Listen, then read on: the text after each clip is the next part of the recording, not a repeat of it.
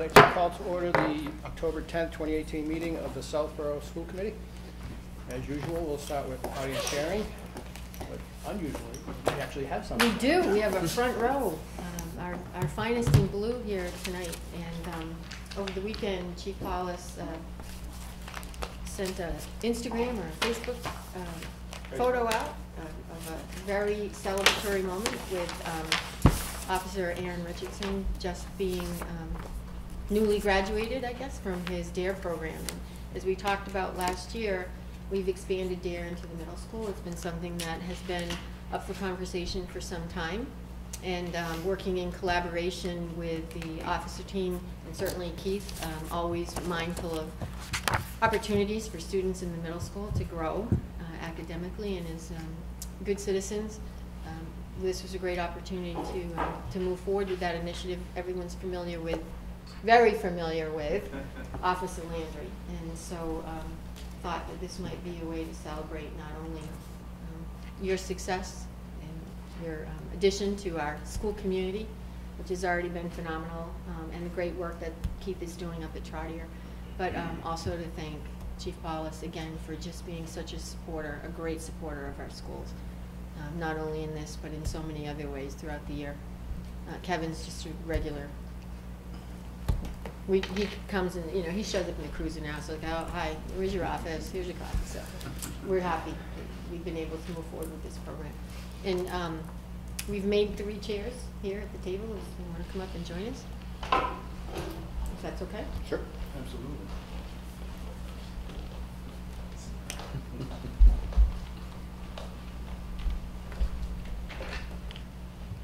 If I may, I'd just like to speak quickly. I have a building committee meeting to attend, so I'll just say a few words and then I'll head over there. So I know since I got here in 2014, we have had some discussions about expanding the DARE program. I think very important in this day and age to carry it over into the middle school community. And we're finally able to make that happen this year, and working with Superintendent Johnson, Assistant Superintendent Martineau, we're able to find some funding. And also thanks to the town, who has increased our staffing at the police station a bit in the last few years, so we're able to take an officer and have him have some added responsibilities over at the in the DARE program. So very proud to have Officer Richardson accept the position. I believe he's going to be taking over Kevin's old slot in 5th grade, and then Kevin will be expanding into the 7th grade curriculum.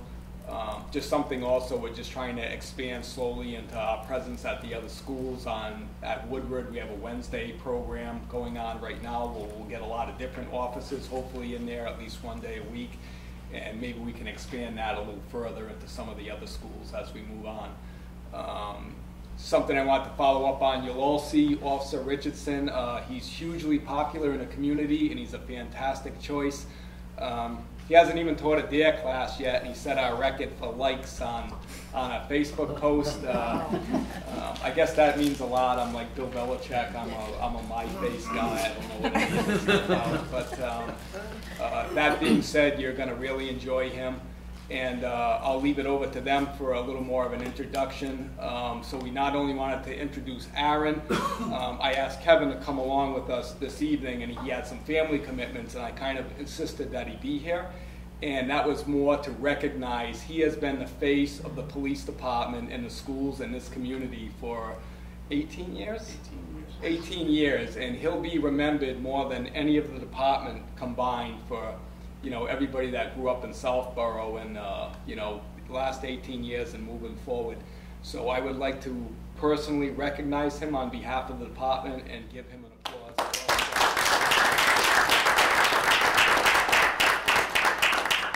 So without further ado, I'm going to leave for my building committee meeting and turn it over to these officers, and maybe they can give you a little more information about the program. And thanks for having us. Thanks for being here. Okay, put on the spot. I just want to say thank you very much for allowing us to come here. I've been teaching DARE now for 18 years. I've been a member of the Southborough Police Department for 20 years. And one of the first things I tell the kids on the very first day that I go in and meet them is that I tell them how proud I am to be a DARE officer because I sat in the chairs that they were sitting in when I grew up here in Southborough. So I tell them I take tremendous pride in being able to come to a school I actually sat in the chairs where they are. So hopefully that kind of helps them realize that, hey, there was a police officer that sat in the same chair I did back when I was in 5th grade, so it kind of gives them a little bit of connection there. Over the years, the DARE curriculum has changed probably about 4 times. Clearly, as teaching methods evolved, so has the DARE program.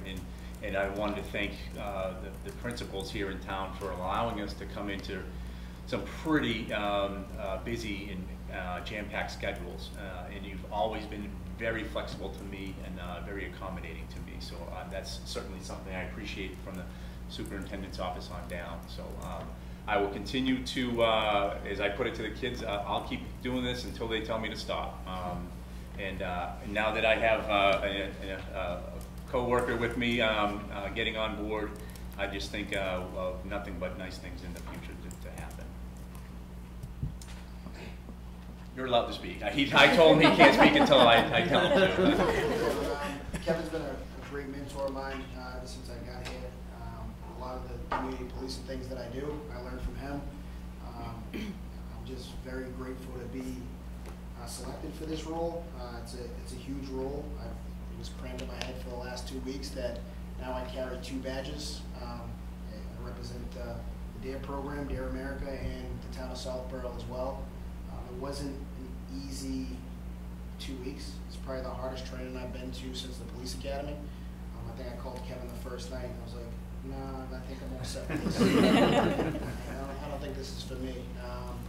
But now graduating the program, I can't see myself doing anything else.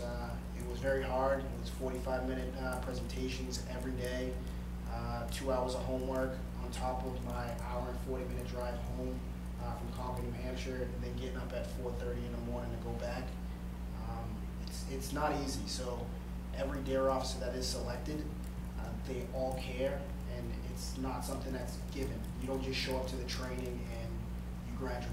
You actually have to earn it. So every police officer that you come in contact that is a DARE officer, they're very dedicated to the program. So I know Kevin's been dedicated for 18 years, and I'm going to try to fill his big shoes, and you will get a dedicated DARE officer as well as a police officer. I take very strongly in working in the schools. Kathleen has been absolutely amazing to me. She lets me come in once a week and have lunch with the kids and go to recess, and it's been great. I think from the DARE program as well, I've become a better parent in the 2 weeks. I hope. So I really appreciate it. I thanked Ms. Johnson yesterday, and I can't be more thankful to the rest of you for allowing me to be in this role. So it's from the bottom of my heart, sincerely, I thank you guys, and I thank Kevin for being such a great mentor. So thank you. Thank you.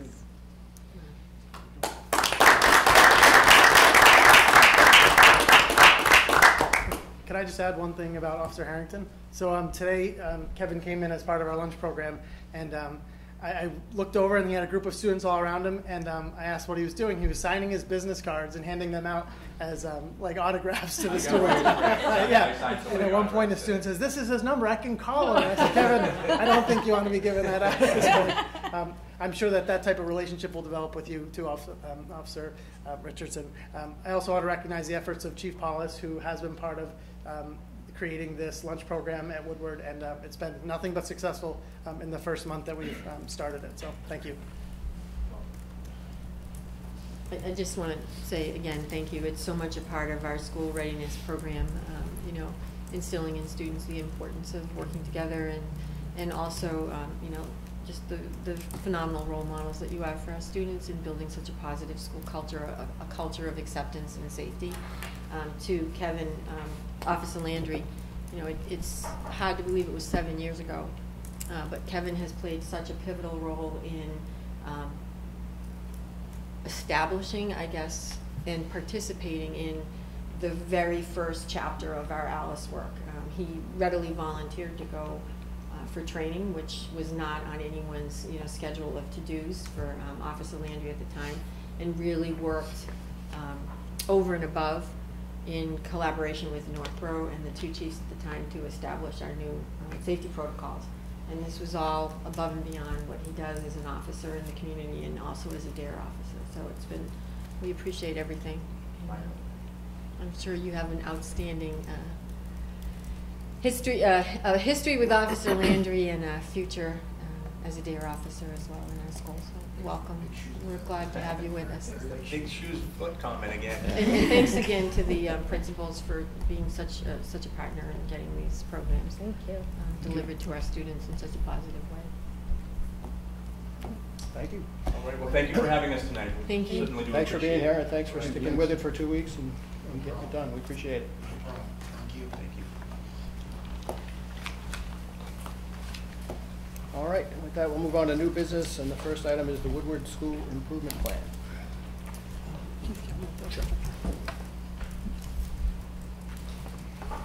This is Steve Mamucci's first improvement Right. plan. It is. Is, Gave updates last year with in regards to the second year of the 2-year plan, but this is the first plan that I've been a part of creating.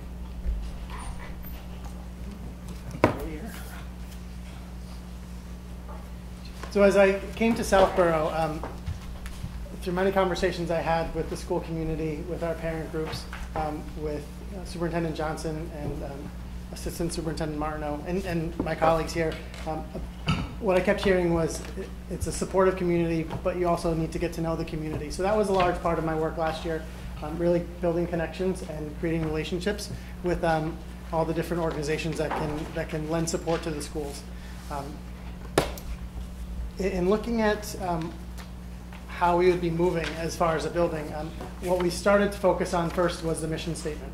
And that was really what was guiding our work. It is the mission of the Woodward School to maximize academic achievement, social responsibility, and lifelong learning by attending to the intellectual and developmental needs of individual students in supportive classroom environments. Now there's 3 key components to this that stood out to myself and staff in reviewing this, those being the academic achievement, social responsibility, and lifelong learning. So those were kind of guiding themes as we work towards creating our school improvement plan goals. But you know, with any good plan, you have to reflect back and look on the work that you've done in the past, and so that you can continue to build on those things. So I just wanted to highlight some of the elements of the 5 goals that were part of the 2016-18 plan. The first being the communication and getting to know stakeholders and developing those partnerships early on. A lot of that work was done by my predecessor, but that was very important to me as I took on the role. One of the first things that I had done was surveyed stakeholders, started having principal coffees regularly, looking at topics such as curriculum, mathematical thinking, growth mindset, and reviewing MCAS, developing relationships with parents at an early stage in the year so that I could get a better sense of where they thought the direction or what they would like to see the direction of the building move towards. I feel like it was very important to survey them as stakeholders. As far as curriculum, instruction, and assessment, we continued to develop our curriculum maps, continued the rollout of the second year of our Carolina Science units, and then started the grade level collaboration with more of a focus on data analysis. That was some of the professional development that I worked with staff on last year, working with our newly hired K-5 math curriculum coordinator, looking at student work and then determining how best to support them moving forward. We provided professional development to staff in the areas of science, mathematics, some social emotional learning that took place early on in the year with work with Jessica Minahan. Goal 4, looking at student support services.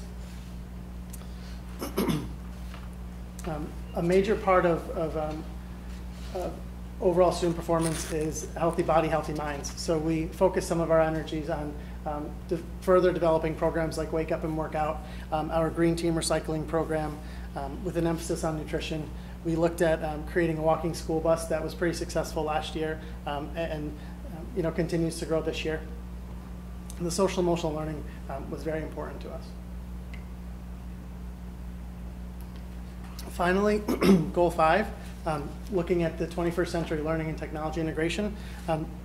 There's a you know, when we look at this, we think tech first, but it's also the idea of thinking critically, giving students tools so that they can work in collaborative groups, so that they can problem solve, and so that they can question things and develop better practices or ways of doing things in the future. We are very proud of a one-to-one tech integration device to students, and we'll be continuing to review and analyze those technology needs of our building when we develop our budgets moving forward.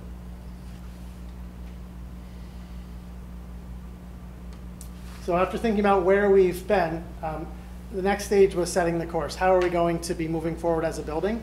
And what are going to be the process we use in developing our goals? So the first thing that I had done was worked with staff, again, getting to know them, having them reflect on the school improvement plan, talking about district initiatives and school goals, and then taking stock. Where were we? You know, having them progress monitor, and then also come up with action steps on their own that they felt was a way to continue a plan that was currently in progress. So to that end, we did continue to develop some of those goals, especially around PBIS and using some of those expected behavior videos that we had talked about. That was one piece that was still there and still kind of hanging, and we wanted to see that goal accomplished. So that was one thing that we continued to work towards. We then used team leader meetings and grade level collaboration and really talked about creating a focus and what were those building priorities that the staff were invested in. This is not a plan that I wanted to create and provide to staff, but rather they needed to be a part of the creation of it. From that point, I worked with, again, surveying stakeholders during principal coffees. After delivering a topic or information around something, I would then use that time afterwards to talk to parents to figure out what were those topics that they would like to see discussed further, or what they felt were pressing issues that needed to be addressed at the school level. Taking all of that information, then I worked with my school council to set priorities and talk about a vision for what our building, a vision for our building moving forward. Finally, we drafted and reviewed our school improvement plan goals. There were several reviews and edits to those along the way, but we feel very strongly that these address those three mission statement priorities.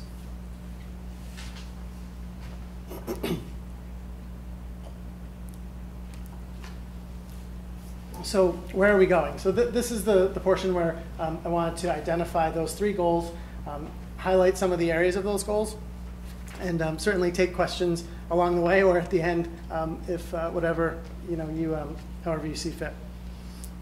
The first goal has to do with the component of social responsibility in our mission statement. So the Woodward School will support students in acquiring the skills necessary to recognize and manage their emotions and behavior, demonstrate empathy for others, and thoughtfully navigate challenging social situations through social curricula and best instructional practices. So here are just 5 of the action steps or processes that we plan on taking. For Open Circle collaboration, Open Circle is not new to the district, but we've had new staff come in. There are new resources that are developed. There are new components of the curriculum that staff need to be trained on. The calibration piece would make sure that all of our staff are delivering the same message with the same resources. It's also important to step back and say, is the Open Circle curriculum, is it meeting the needs of our students? Needs of students change over time, and we want to make sure that the program continues to do that and to meet our students' needs. Again, I talked about PBIS enhancements, and this is kind of a tricky one for me because when I came on board last year, I wanted to make progress in some of those areas, laying groundwork, but also realizing that these goals are not that there's still more work to be done around PBIS. So we're working on creating behavioral reflections and accountability practices, making sure that there's consistent language used throughout the building and in different areas and with different staff members. We found that consistency has to be there as students move from specialists to classroom teachers, or some of that message can get a little distorted.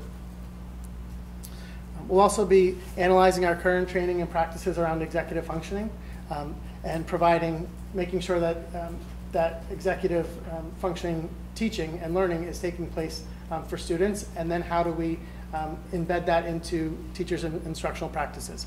Do they need professional development in this area, and are they are they able to kind of demonstrate and model what those expected behaviors are of our students. Around community partnerships, as we talked about before with Southborough Police Department, we're always continuing to strengthen those partnerships with Southborough Youth and Family Services, with Family Success Partnership, as well as community organizations, and even things like Extended Day. How can we work with those groups to create a positive learning environment or a positive home experience for students so that they can be accessible to learning when they're here with us at school. We're also looking at tiered behavioral supports. That really comes down to developing systematic approach to dealing with challenging behaviors or providing support to students who may be having difficult times. That moves from whole group lessons around Open Circle to small group such as Lunch Bunch or social thinking groups, and then down to one-on-one intervention or support.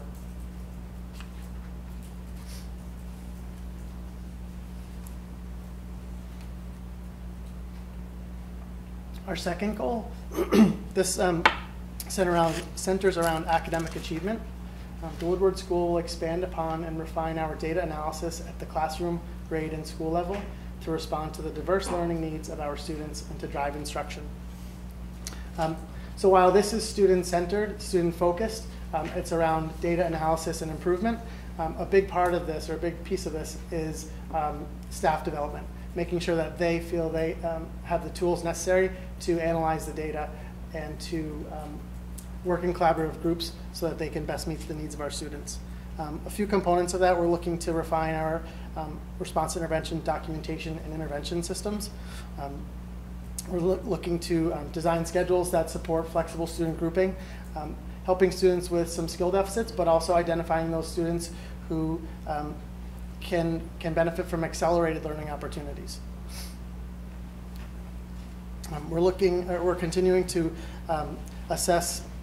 analyze assessments at the local, state level through our BBST teams, through our lead teacher teams and grade level teams, and then developing strategies to close those achievement gaps. As far as curriculum calibration, it's important that through working with our literacy specialists or math curriculum coordinators that we're developing a shared vision for consistency in student learning. Are students making the appropriate gains, and are those views consistent as we move from classroom to classroom around Woodward? And finally, the staff training.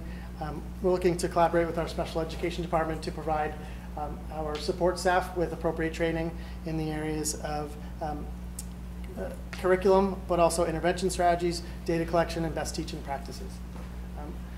Along the lines of the scheduling and staffing, we have developed a block on Friday afternoons that is relatively open. When it's not used for care assemblies, it's a time that I'll be providing staff training and various topics to our support staff.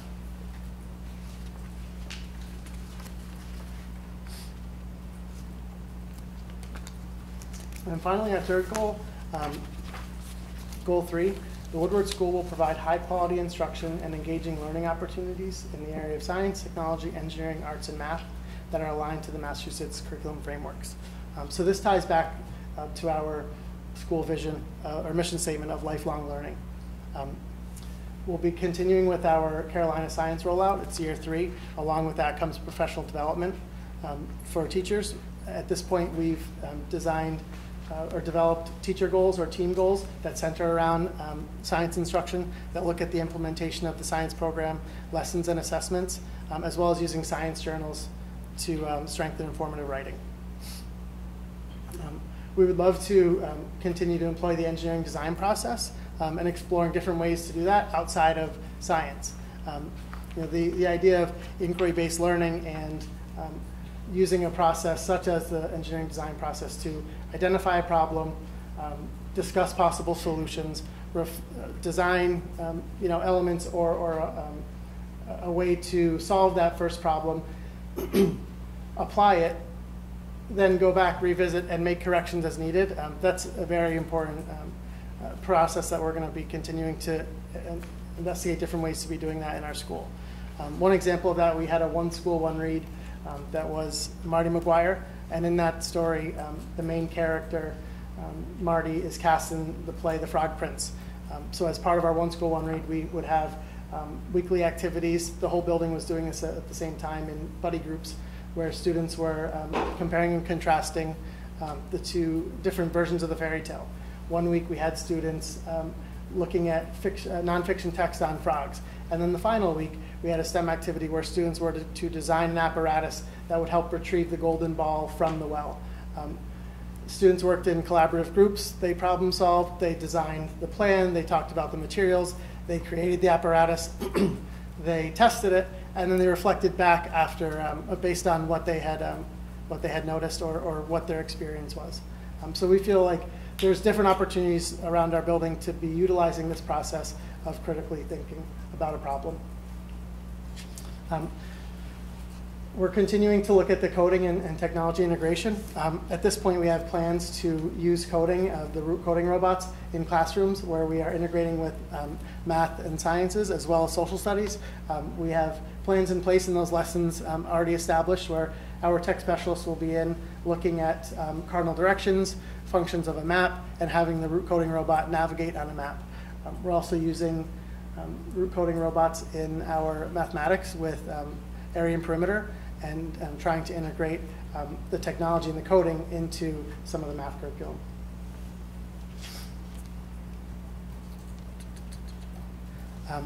We're also looking to create community partnerships. At this point, we've had several authors and storytellers come to our school, but I'd love to expand that to engineers, scientists. We have so many people locally and so many companies that we can tap into. And I'm working with some SOS parents who have connections in those organizations to bring those guest speakers into our school. So not just authors and poets, but rather those people in the sciences. And finally, a really exciting piece of this goal is utilizing outdoor learning in the natural space. We had 2 grants funded not too long ago, the first being the outdoor classroom, the second being the story walk, which you've heard about, and finding different ways to have students learning outdoors, learning outside. Can we look at seasonal changes that tie into science curriculum and use our story walk to lead students on this journey, ending in the outdoor classroom where there can be inquiry-based questions. So we're trying to tie it all together with that last component of our goal.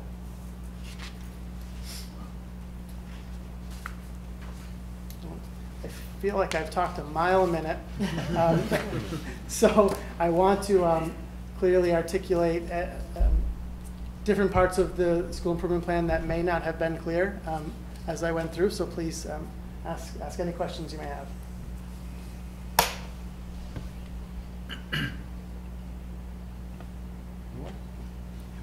I thought it was very clear. Thank you. Can you talk a little? It sounds like there's gonna be a lot of professional development going on. Can you talk a little bit about how that'll be integrated? Are there gonna be? I know parents get concerned about more days off, or is it gonna be during the school day, or how's that going? There's a few different ways that can happen. The first is the flexible professional development time that's going to take place on teacher time outside of the school day. I've already had conversations with staff around developing their, some of them have developed their team goals or individual student learning goals with keeping in mind the school improvement plan goals as a larger picture, and they would be using that additional time outside to work on some of these components. I have a few staff members who are in a leadership program at this point, and they have been working diligently to redesign our science space, our lab space, and in that space we'll have monthly questions posed for students to go up and employ the engineer design process. So that wouldn't really fall under the school day, but rather that's additional time that they're willing to put in. We also have building-based professional development, and Superintendent Johnson and Assistant Superintendent Martineau have been gracious enough to support that additional learning time and allowing for substitutes as needed. We're trying to work strategically with some of our support staff so that they're able to work with students and not necessarily during a math time or an ELA time, but rather can that extra time happen during enrichment blocks, which we have weekly. or leading up into a staff meeting, granting teachers an hour prior to a staff meeting, which then would give them a few hours to work on one of those school improvement plan goals. The science PD is worked into our district-wide professional development, and that's going to be happening in the next few weeks. I thought it was very clear, and thank you for all the time and hard work that went into it. Having a daughter who just started at Woodward, I see all of those things that you're talking about, and she comes home and is really enthusiastic, and I think they're really doing some great work and adding the stuff outside of the classroom to the material. And I think it's great. Thanks. Can you talk a little more about the coding robots? And Sure. I love how you're integrating them into, what'd you say, math and something else? Math, social studies, and also sciences. We want to figure out how robots and coding can solve real-world problems. I mean, we see that every day with whether it be like a Roomba, a robot that travels. I think of like a coding robot. It's kind of like that, where you would develop an algorithm and then it would follow that. I don't know that I have an absolute answer for you, because I feel like this is going to be something that we continue to learn as we go. They do have drawing capabilities, and there are additional pieces that you can purchase for the coding robots that allow them to do different things. Last year, Amy Benford, our technology integration specialist, because of her work with the Weiss Institute, had piloted the program initially. She was working with some of the curriculum developers who created Root and came up with student performance tasks and different strategy or different tasks that would have the students apply the different functions of the robot. In one example, it was a maze that the robot had to work through. In another example, certain drawings had to be made by the robot through student programming. I think there's a whole lot more we can do, and it's exciting to learn as we go. Yeah. I know my daughter really enjoyed it last year. Good. A lot. And I said before, Woodward was kind of a bridge for the work that was happening at Finn with Clay and the work that happens at Mary with Kathleen. So we were kind of lacking the last 2 years. We piloted it, but we're waiting for those actual robots to arrive, which they did last year. But we were kind of in a holding pattern. So we did a lot of the legwork with stitch coding, which was a precursor to the actual function of the robots. Mm-hmm.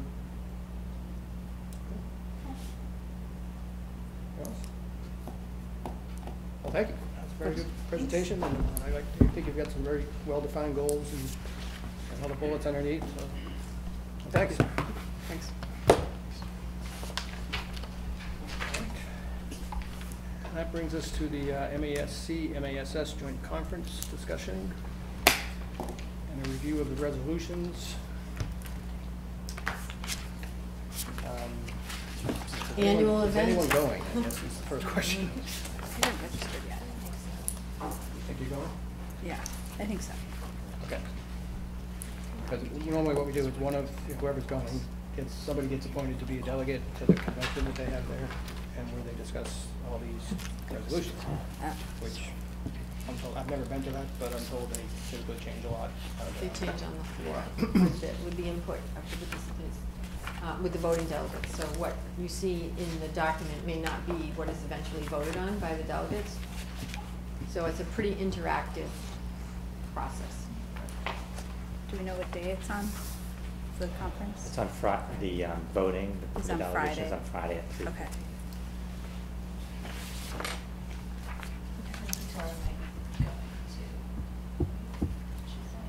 I think so. We were all trying to decide because we all can't go the whole time, so we were trying to decide who's go beginning, who go, at what points, and then I don't think we came up with anything yet, but we'll figure it out. Okay. But we should vote to appoint somebody as the delegate. So, I think I'll be there Friday, so I could do that. okay. Vote taken? We have to submit this to the MASC board. So we don't need a Okay. formal vote. Just, No. okay. Okay. You're in. Congratulations. Congratulations. And the resolutions are in the packet. I don't know if anyone has any comments on these. They don't seem to make sense to me. Yeah.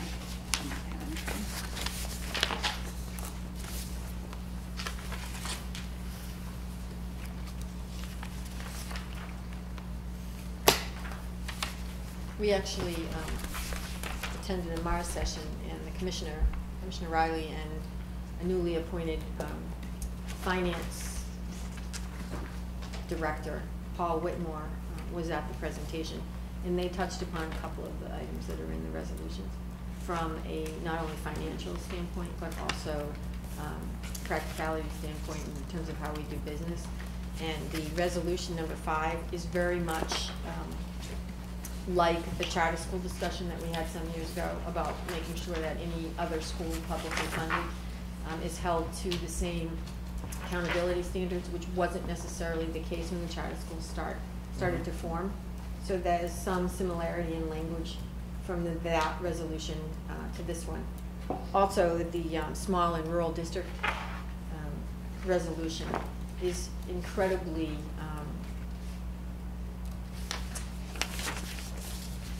focused on just about anything west of Worcester.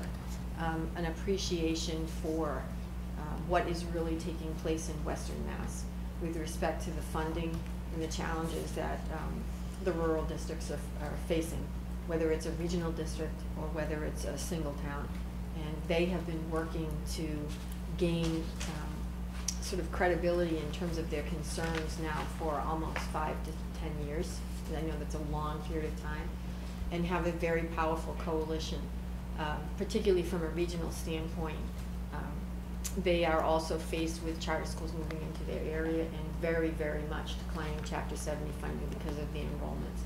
So even with 5 students or 6 students in their classes, which some of them have, they still have to have a 1.0 teacher in that class. So again, declining Chapter 70 funding to the point where they were finally heard and received a $1.5 million sort of infusion of money from the governor this year. But as you can imagine, with all the towns west of us, that didn't go very far. But a couple of the things that were part of the discussion, which the rural school districts are moving forward with, very much were part of our conversations with Carolyn Dykeman most recently around what innovative practices or what kinds of things could change from this DESE standpoint that would allow us to be more flexible in our work regardless of where we were located. The rural schools are really moving forward with requesting that the governor and or DESE look at sort of the constraints placed upon all districts. It's 990 or 900 and 180. From a rural district standpoint, if they were looking at a 4-day school week instead of 5, they could really have some efficiencies and savings in terms of costs that they're realizing, whether it's heating and utilities or whether it's bus transportation. So they're really having the same conversations for different reasons that we're having here, and aligning with some of their work on this particular issue might provide us with the support because they are getting the attention at the state level, as well as giving them some support for, in a small way, for some of the things they're requesting. Like give us an opportunity to help ourselves by eliminating that waiver requirement. So that might be something that we want to talk with Carolyn Dykeman about a little bit more and get some support behind this resolution, just so they can do and provide for their children the same type of equitable experience that we have in the more, socioeconomic rich areas that are east of Metro West. So that might be something that is sort of a twofer. We can support their work and also support our goals of trying to get some relief from the requirements of 990 or 900 and 180 days. So that was an interesting one. And with the discussions that we've had about the Health and Wellness Committee, several further on the agenda, but again, there's something about health education, and I know we keep talking about curriculum in health education, so that might be something of interest as well. Just pointing out a couple of the resolutions that might have some impact on the work that we're doing within our district.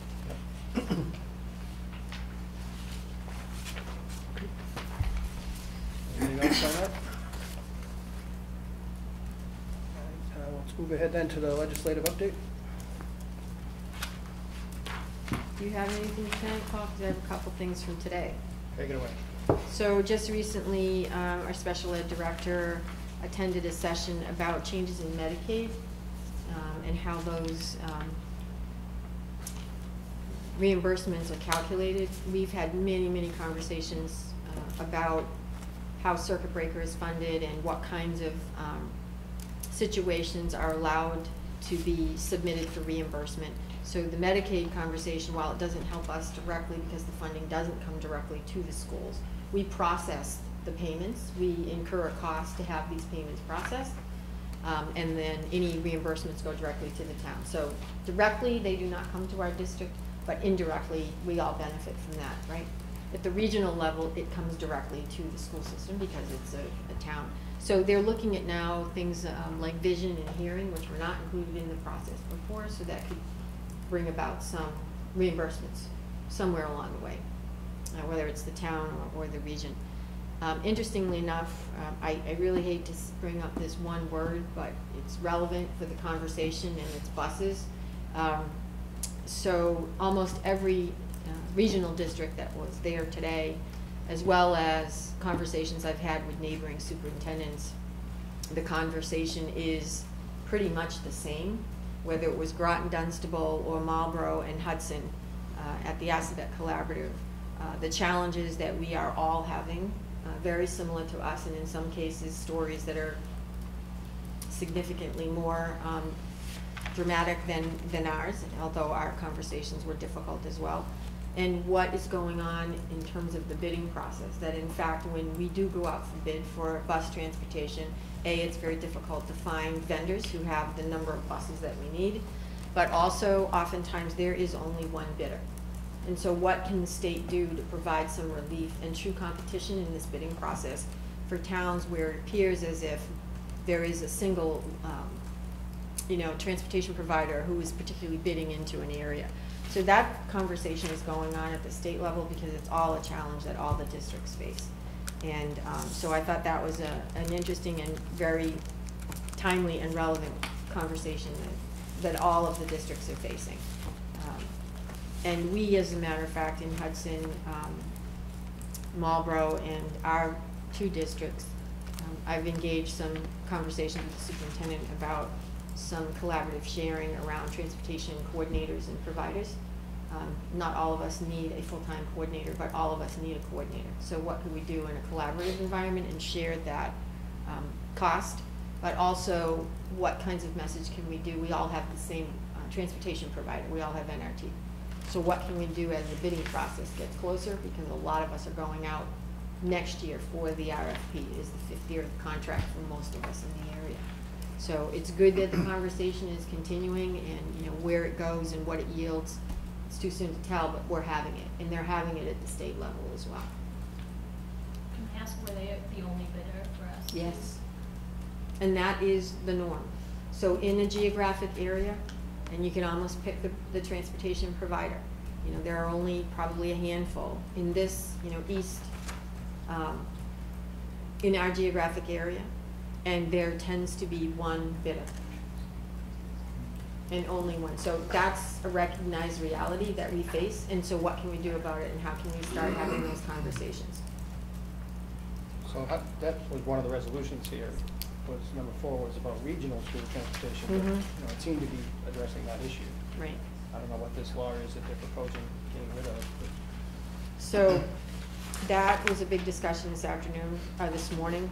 That really refers to language that suggests if we decide as a school district or a regional district, whether it's a region or a single district, to provide our own bus transportation because we've purchased buses, we can't get into the bus business. In other words, we can't go to Westboro and say, hey, how'd you like to rent our buses? So that's really what that speaks to. You can have any fleet you want and produce that fleet and support that fleet through your budget, but we're in the business of education, not bus transportation, and that's really what this speaks to. And we spent a lot of time talking about that today and trying to clarify what that actually meant. So there's a $45 million supplemental budget that's been floating around at the state level, mostly for safety and mental health services, and they can't tell us where it's going. This summer, the governor released a whole bunch of language about all this money that's going to become available, and that $45 million is fizzling fast. But it's hopeful that some of that money will still remain intact by the time the discussions are happening. And believe it, we're in October of FY19. It's an FY18 supplemental budget that they're discussing. So FY18 never dies, and hopefully if it doesn't, some money will come our way. Okay. And that brings us to old business and the K-12 world language update. Very exciting work by our K-12 language study group, and Kathleen has in your packet, there's copies of the presentation, and I think Kathleen's going to, as she has throughout this process, Yes. share the great work. Thank you. I'm looking forward to it. Just trying to connect. We will get there. I keep doing that.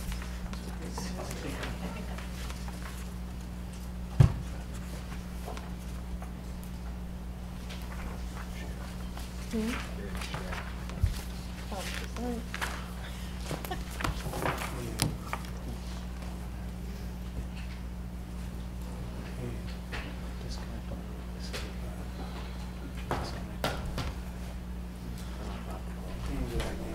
Airplane.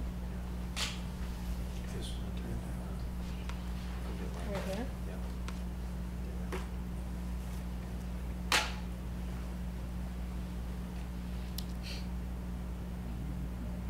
It's me and technology. Every time. Here, want to see if I can connect? It's really key. Well, it's in the packet too, Kathleen. It is. Plan B.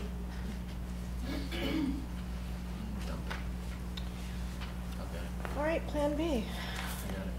You have it? Here it is. All right, Keith, you want to operate it? I'll go through. I'll switch. All right, thank you. Teamwork. So I'm happy tonight to present the work that we have done together as a K-12 world language study. I want to begin by reviewing our purpose for this study group. Our task was to examine the research, explore programs, trends, and approaches in other districts K through 12, assess the current programs in our district K through 12, present our findings to Superintendent Johnson, and then share our findings with the Southborough School Committee. So thank you for allowing me to do so. I want to thank our committee members, which consisted of 10-member committee with representation from the school committee and principals and administrators K-12 across the 3 districts. Teachers and admin. So some of our work included looking into the benefits of early exposure to language study and cultural benefits, and a lot of our research focused on academics as well as cognitive development. It also helped to increase standardized testing, scores, cultural awareness and competency, career opportunities, understanding and security in community and society. Early language exposure also results in accelerated acquisition of language, and bilingual experience has shown to improve cognitive abilities, especially in problem solving. So current world language programs within our district, at Milliken and Trottier at the 6th grade level, it is an exploratory program, so it meets twice weekly, and students receive an equal experience of French and Spanish a half year each. And then in 7th grade, students have that opportunity to continue in that one of those, either the Spanish or the French. And this grade level course is a full year course with students' progression in their proficiency to read, write, listen, and speak in that selected language. And then in 8th grade, they continue that same language that they took in grade 7, which prepares them for the advanced study at the high school level. and students gain a solid foundation and practice of proficiency in language acquisition. And then as they transition to Algonquin, they are offered opportunities, ninth grade students, an opportunity to enroll in advanced level courses, which includes, again, Spanish and French, but also the opportunity to enroll in Latin. And all of these languages are offered at levels that support the student's level of readiness, including college, honors, and advanced placement.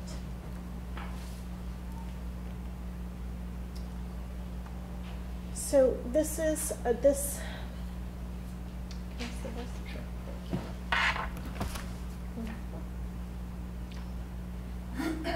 So this highlights, this slide highlights the connections to other academic content areas, as well as social and linguistic benefits. Thank you. And I think it's important to keep in mind that middle school world language experiences prepare our students as they move on to high school for those opportunities and that they are afforded as a high school student. And it's also important to remember that this is a progression of learning beginning in 6th grade all the way through 12th grade. So a typical K-5 language, there are 3 language acquisition models. The first one is referred to as the FLEX. It's for foreign language exploratory, and that's between 1 to 5% instructional time. This is the easiest program to implement because it doesn't impact the master schedule. Typically, it's either before or an after school opportunity. And things like this, other schools that we've talked to bring in either teachers provide it as an extension at the end of the day, or they have volunteers. There may be parents who are bilingual, and so those opportunities don't impact the learning throughout the day, yet they bring this opportunity to the students. So that's the FLEX program. The second model is FLES, which is foreign language in elementary schools, and that's between 5 and 50%. And this does lead towards proficiency, but it also impacts the school schedule. It typically meets multiple times during the week. It requires staff, it requires space, and it requires time in the schedule, as well as funding.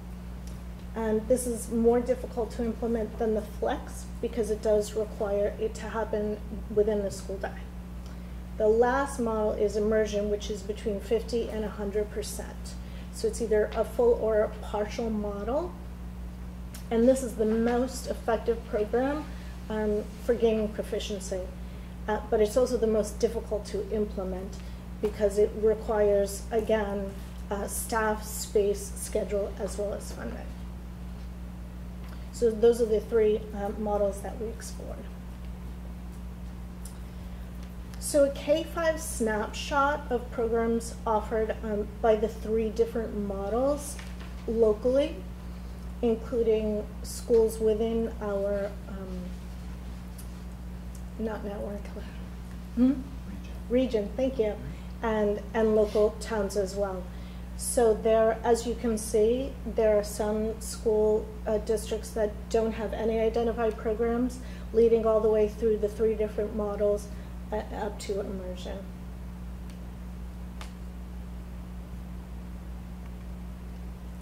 And within our district, this is our progression of learning. As you can see in grade 6, it's those that year of exploratory learning, half year French, half year Spanish.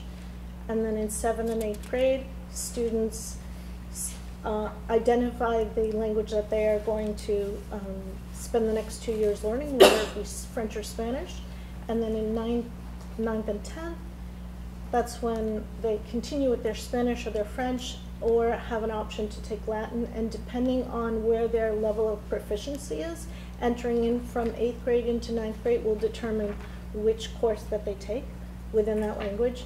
And then 11th and 12th, the opportunities continue. And again, depending on the level of proficiency. that will determine which course level that they take. So the factors of influence, so after we had done all of our research as a team, we met and we decided, well, what does this look like for us and what are our next steps? And what do we need to consider when making those steps, taking those steps? So the first factor of influence is the adoption of the instructional model. What model would best meet our needs? And we determined that we needed to continue to examine current K-5 models of language acquisition learning and identifying staffing needs. This might include going to visit other districts, looking at their models, considering how we could implement it in our schools. Alignment of learning, continue to examine the implications for change. Based on the adoption at the K-5 level, what does that look like for middle school and secondary levels? And we thought that was important to consider. Curriculum frameworks, we need to continue to examine the interdisciplinary teaching and learning and connections within the newly released K-5 social studies and ELA frameworks. And scheduling, how's that going to impact our master schedules? Do we go with a model that expands extracurricular activities K-5? And I think the point that we're at, and I'll speak to Neri, we are looking for those opportunities. At our Friday Farewell, which is a weekly Friday meeting that we have, we've now shifted our focus to what we call multicultural moments. So we're bringing experiences to our students through exposing them to various cultures and languages. And then funding, identify options to support the model that we identify as the one that would work best for us, including grants, community connections, revolving and operational funds, and collaborative cost sharing.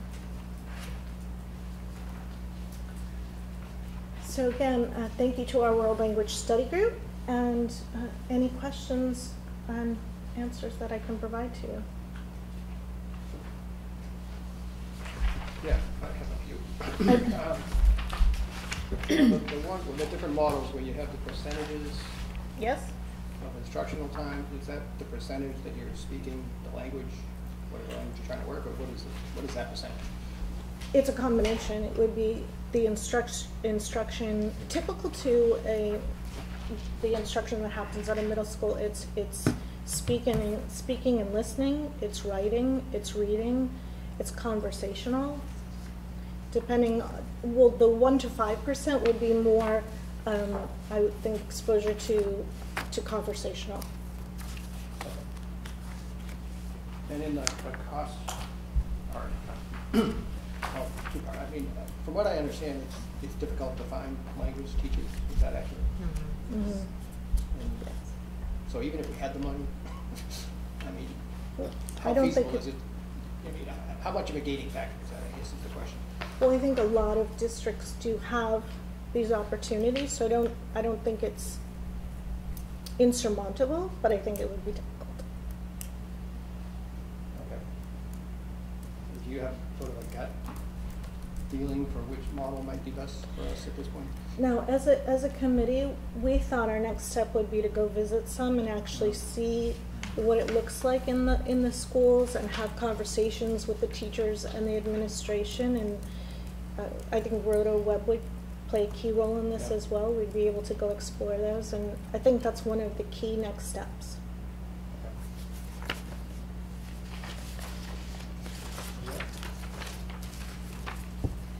What do the middle school language teachers think? Like, is their gut feeling that we should be having more instruction? Would it, what do they think about it? They're always going to say yes. Yeah. Yeah. They're very passionate about their content areas and love it when students come to them with a bilingual experience of any type. Mm-hmm. Yeah. That always that enriches the instruction and the experience for the other children in the classroom. So yes, I would say that they would absolutely support it and then have to make adjustments accordingly. And I think that was a key point of what Kathleen said at the end, is whatever we decide to do would have an impact on our courses, on our program of study, and what we would be able to offer. I think the conversations we've had around, specifically around 6th grade, Yeah. language right now to split year exploratory. And I think there's been conversation around making that a more robust experience around a specific language. Maybe think about what that exploratory could look like in 5th grade. And that was some of the it. things Start we that talked about. conversation started even prior to the committee beginning. That was something that Yeah. was on their agenda. Yeah, I mean, I know my older daughter's in 7th grade, and she did this split last year, and she chose French, and she had a hard time picking because she loved both.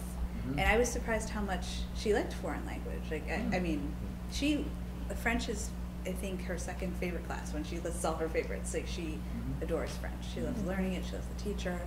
So, I mean, I'm all for creating that experience earlier if we can. But seeing, you know, how she's taken to it and hearing, you know, her friends love the class. Like, they all look forward to it. So, you know, I had language starting in 1st grade, and I found it beneficial. Is this the plan then, in terms of like when you started? Is it K1? At what point is considered, or are you talking about in terms of implementing one of these programs? Again, I think we need to go and explore what those look like. Some schools have it K through 5, starting in K. Some have it full immersion in K. Others begin it in 3rd grade, others beginning it in 5th grade. So if you did say full immersion, do you know what other towns are doing? This might be a phase 2 question, but is it like just one class of it? And From what I know, Framingham, for example, has full immersion, and I believe Lexington has full immersion. Once you are in that program, or selected to be in, or choose to be in that program, you're in it for the rest of the K through 5 experience. I don't know what that looks like. I'd love to go and experience Right. that and have those conversations, because I think that's really important to have, to be able to make that decision that works best for our K through 5 I mean, friends. they're not all, like say there's 5 kindergarten classes, it might be one that's full immersion? Yes. Okay. I can speak to Holliston, full immersion, Holliston French. 2 classes typically in K, full immersion. Then they stay with that cohort all the way up to grade 5. Then it broadens out in grade 3, where you have half the day English, half the day French, and then you slowly take in more English instruction and then less of the French. Is it the same teacher for 5 years? No, so they don't do a different teacher. And it is a tremendous struggle to maintain language teachers in the immersion program. I think that's a conversation too that lends itself well to sort of the collaborative dialogue between districts. So, you know, what are our neighboring districts? Not a lot of our neighboring districts in the Assabet Valley Collaborative are at this point. They do not have immersion programs, they don't have FLES programs. So kind of like the bus transportation conversation, although, you know, far more educationally sound, I guess, is a conversation about how we can share instructors. So I know at the high school level, because it is a bookend conversation, right? It's what's going on at the high school level. And they can have a very different adoption schedule of a new program as they're talking about doing. You know, adding another language. We have French, Spanish, and really as a high school, a high-performing high school, having only 2 languages is not as common as you would think. A lot of them have branched out into a 3rd language, and that's part of the conversations that's been ongoing at the high school. That can happen with planful work at just the high school level. When we start at the K-5, we're talking about really building a strategic plan over the grades to make sure that whatever we do at the K-5, when it becomes the proficiency level, how does that impact middle, and then how does that impact high school? Because it would become very systemic. But to share an instructor, because not all teachers are full-time teachers at the K-5 level, particularly if there's only 1 or 2 sections of an immersion class. So, you know, engaging in that conversation in a collaborative way with our neighboring districts who now do not have a program. I commend the work of the committee. It's really the first time we've had a conversation about what are we doing around, you know, language acquisition, world language acquisition at the K-5 level. So it's a great place to start. And from there, we can go in a lot of directions. I think, not to use STEAM in a different way, but as this picks up some steam, I think those kinds of conversations could broaden and expand to our collaborative districts, because we could then share resources. So scheduling is a factor, and so is, you know, staff, but those are sort of the tangible pieces of the reality of implementation, but shouldn't sort of hold us back in the direction that we want to move. So what do we do now? I think the next step is to continue the conversation and to really explore what some of these programmatic models are like, and really maybe to engage some conversations with our collaborative schools. There are 13, very few of them are represented, and to see if we can work together in partnership to develop a model for implementation. I would love to see, or someone would love to see, at some point next year, a sort of a report on what the programs look like, and maybe move forward with an adoption of one or more of them, and have that become part of the funding cycle for next year. What about surveying parents on what they want? And that's part of the second tier work, sure, of the committee. Which could be done, you know, the work doesn't end. We can continue the work and build towards visitations either this year or next year with some sort of presentation in the fall. Okay. So, are you okay with keeping this group going? I'm all in. All right. So it sounds like we were hoping to have recommendations on where we want to move Next year. like in the fall next year, so we can budget for it. Yeah, I think that's a realistic expectation.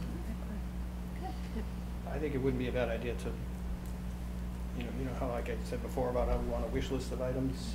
I think we should. Did we already add this on there? Because I know we've talked to advisory We about this did. previously. We had it on the wish list a little bit ago. But I think that's the kind of thing we should raise with them, and so they're aware of it. There are parts of the first step, the FLE, first step, that are already going on, as Kathleen said, in the near school. And all of that generates an excitement with the parent community around, you know, the students having opportunities to explore world cultures or to learn, you know, some language, to have some language acquisition. So that's kind of exciting. And we have that here and there in a couple places in the district. So to start with that energy and that knowledge and that understanding probably will yield some great responses from parents too when the survey goes out. Yep. All right. Anything else? Well, thank you. And thanks for all the work that went into this. Thank you. Much appreciated. And that brings us to the kindergarten update on transition to tuition free. So I actually have what I think is a watershed moment. I know that we have not started our review of the preliminary numbers for FY20, but have been mindful of you know, a number of emails and some conversations that have come my way with respect to the tuition. I'd like to go back and give a little history to this conversation, because I think it's important to put where we're going in perspective in terms of where we've been. So I did some research in my inbox and found that the first meeting on this topic was held November 11th, 2014. And I want to recognize Sarah Carr and Debbie Nazaro and Emily Collins, who joined myself and Jim Randall in an exploratory conversation about tuition-free kindergarten.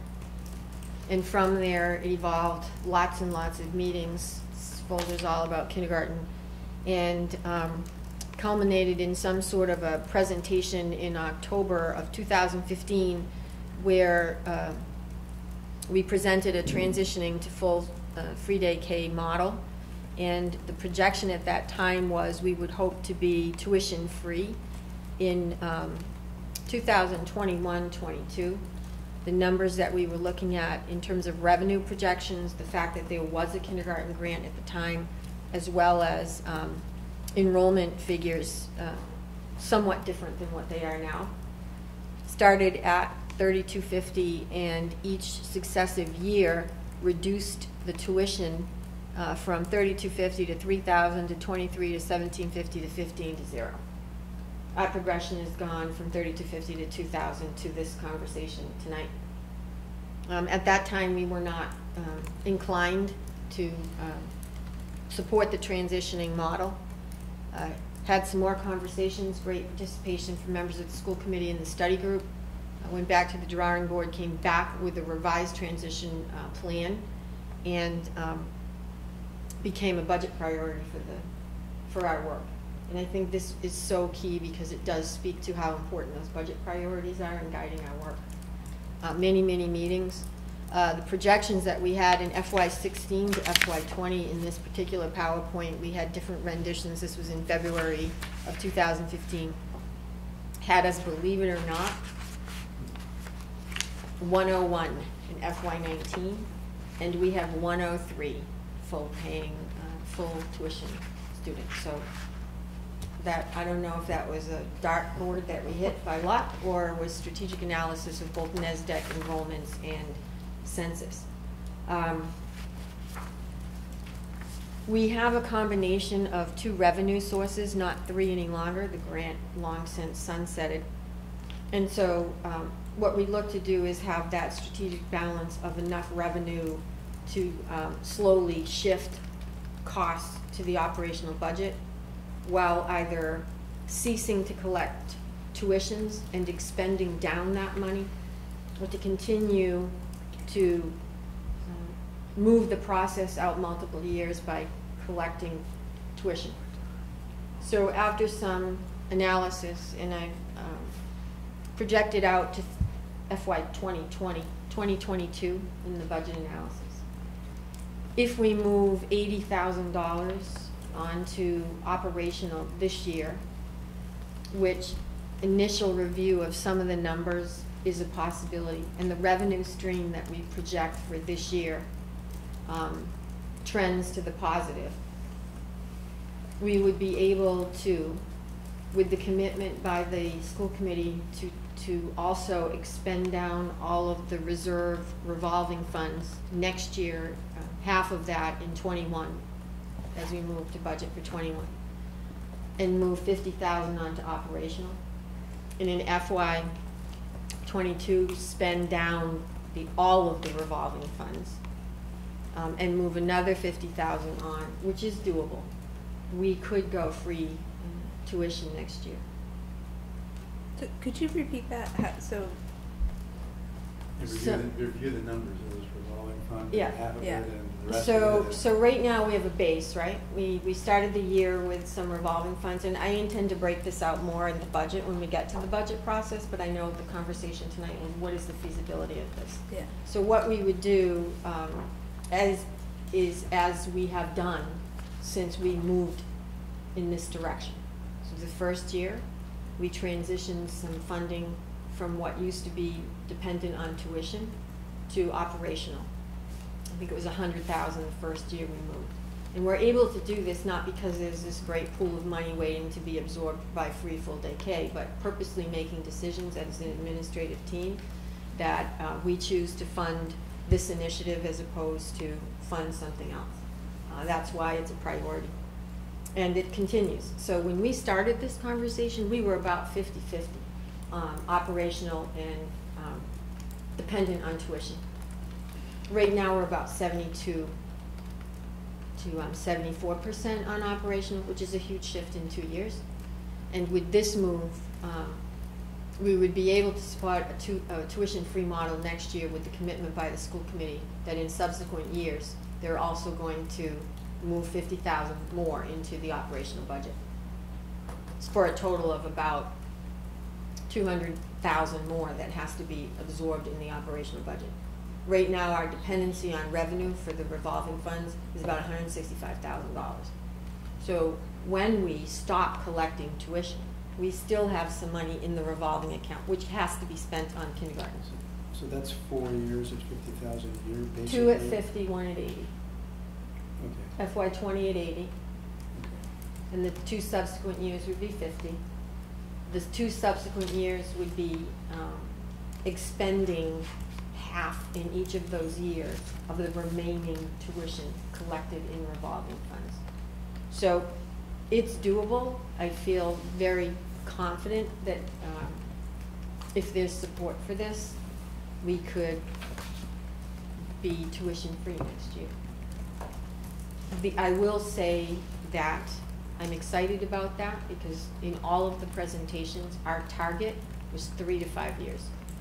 Now, if we did not want to commit to that, we could reduce our tuition next year.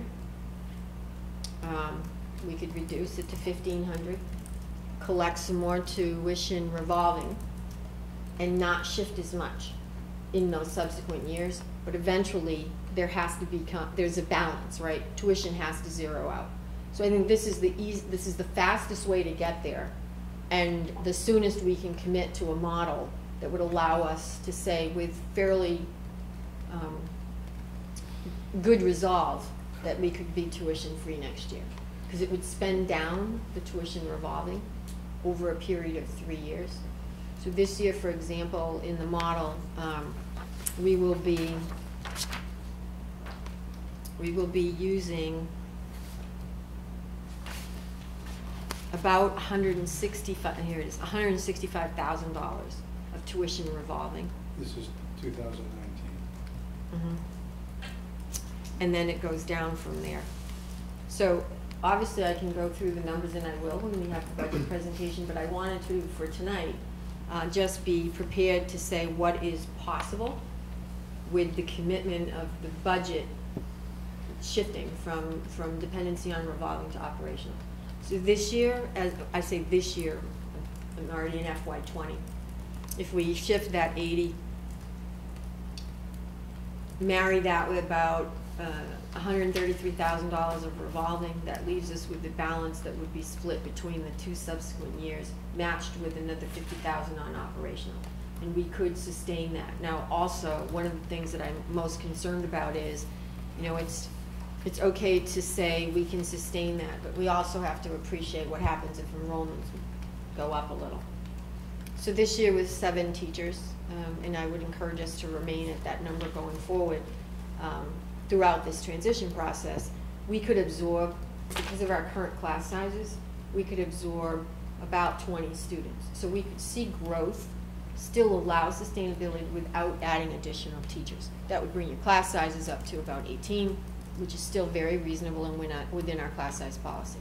We have 7 sections, probably add 3 per section. So that gives us some growth factor in there as well, because we don't want to talk about we can go to tuition free and then say, oh, we have to add a teacher right now, because that's another, you know, whatever amount on the budget. So that's where we are. I'm extremely pleased to be able to report that. I think, you know, kudos and commendations to everybody who's been involved in this conversation. It was an all-in commitment by the building administration to support this move. I think it's a moment of pride for everyone to have Southborough become one of the many or the more districts that are now offering full. I know Paul keeps saying tuition free. Tuition, it's not free for kindergarten, but tuition free kindergarten.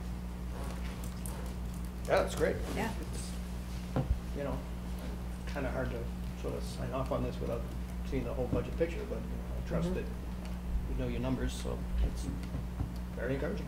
Yeah, you know, they're here, and you know, I can go over the detail with some omission of names, but reviewed numerous times with several people just to make sure the numbers are accurate. And again, I suggest to you tonight that what we would want to do is make sure that the revenue projections that we have for this year are tracking to the positive. And once that money is in, what I also did was move 21 and 22 forward in terms of what I think contractual raises would be. So making sure that we're not using FY 18 or 19 dollars to inform our decisions for FY 22, and they're not. They're, you know, their cost escalations have been included in the numbers. We don't have to make a decision tonight. I'm also, I know we're not jumping to 20, but this is about FY20's budget.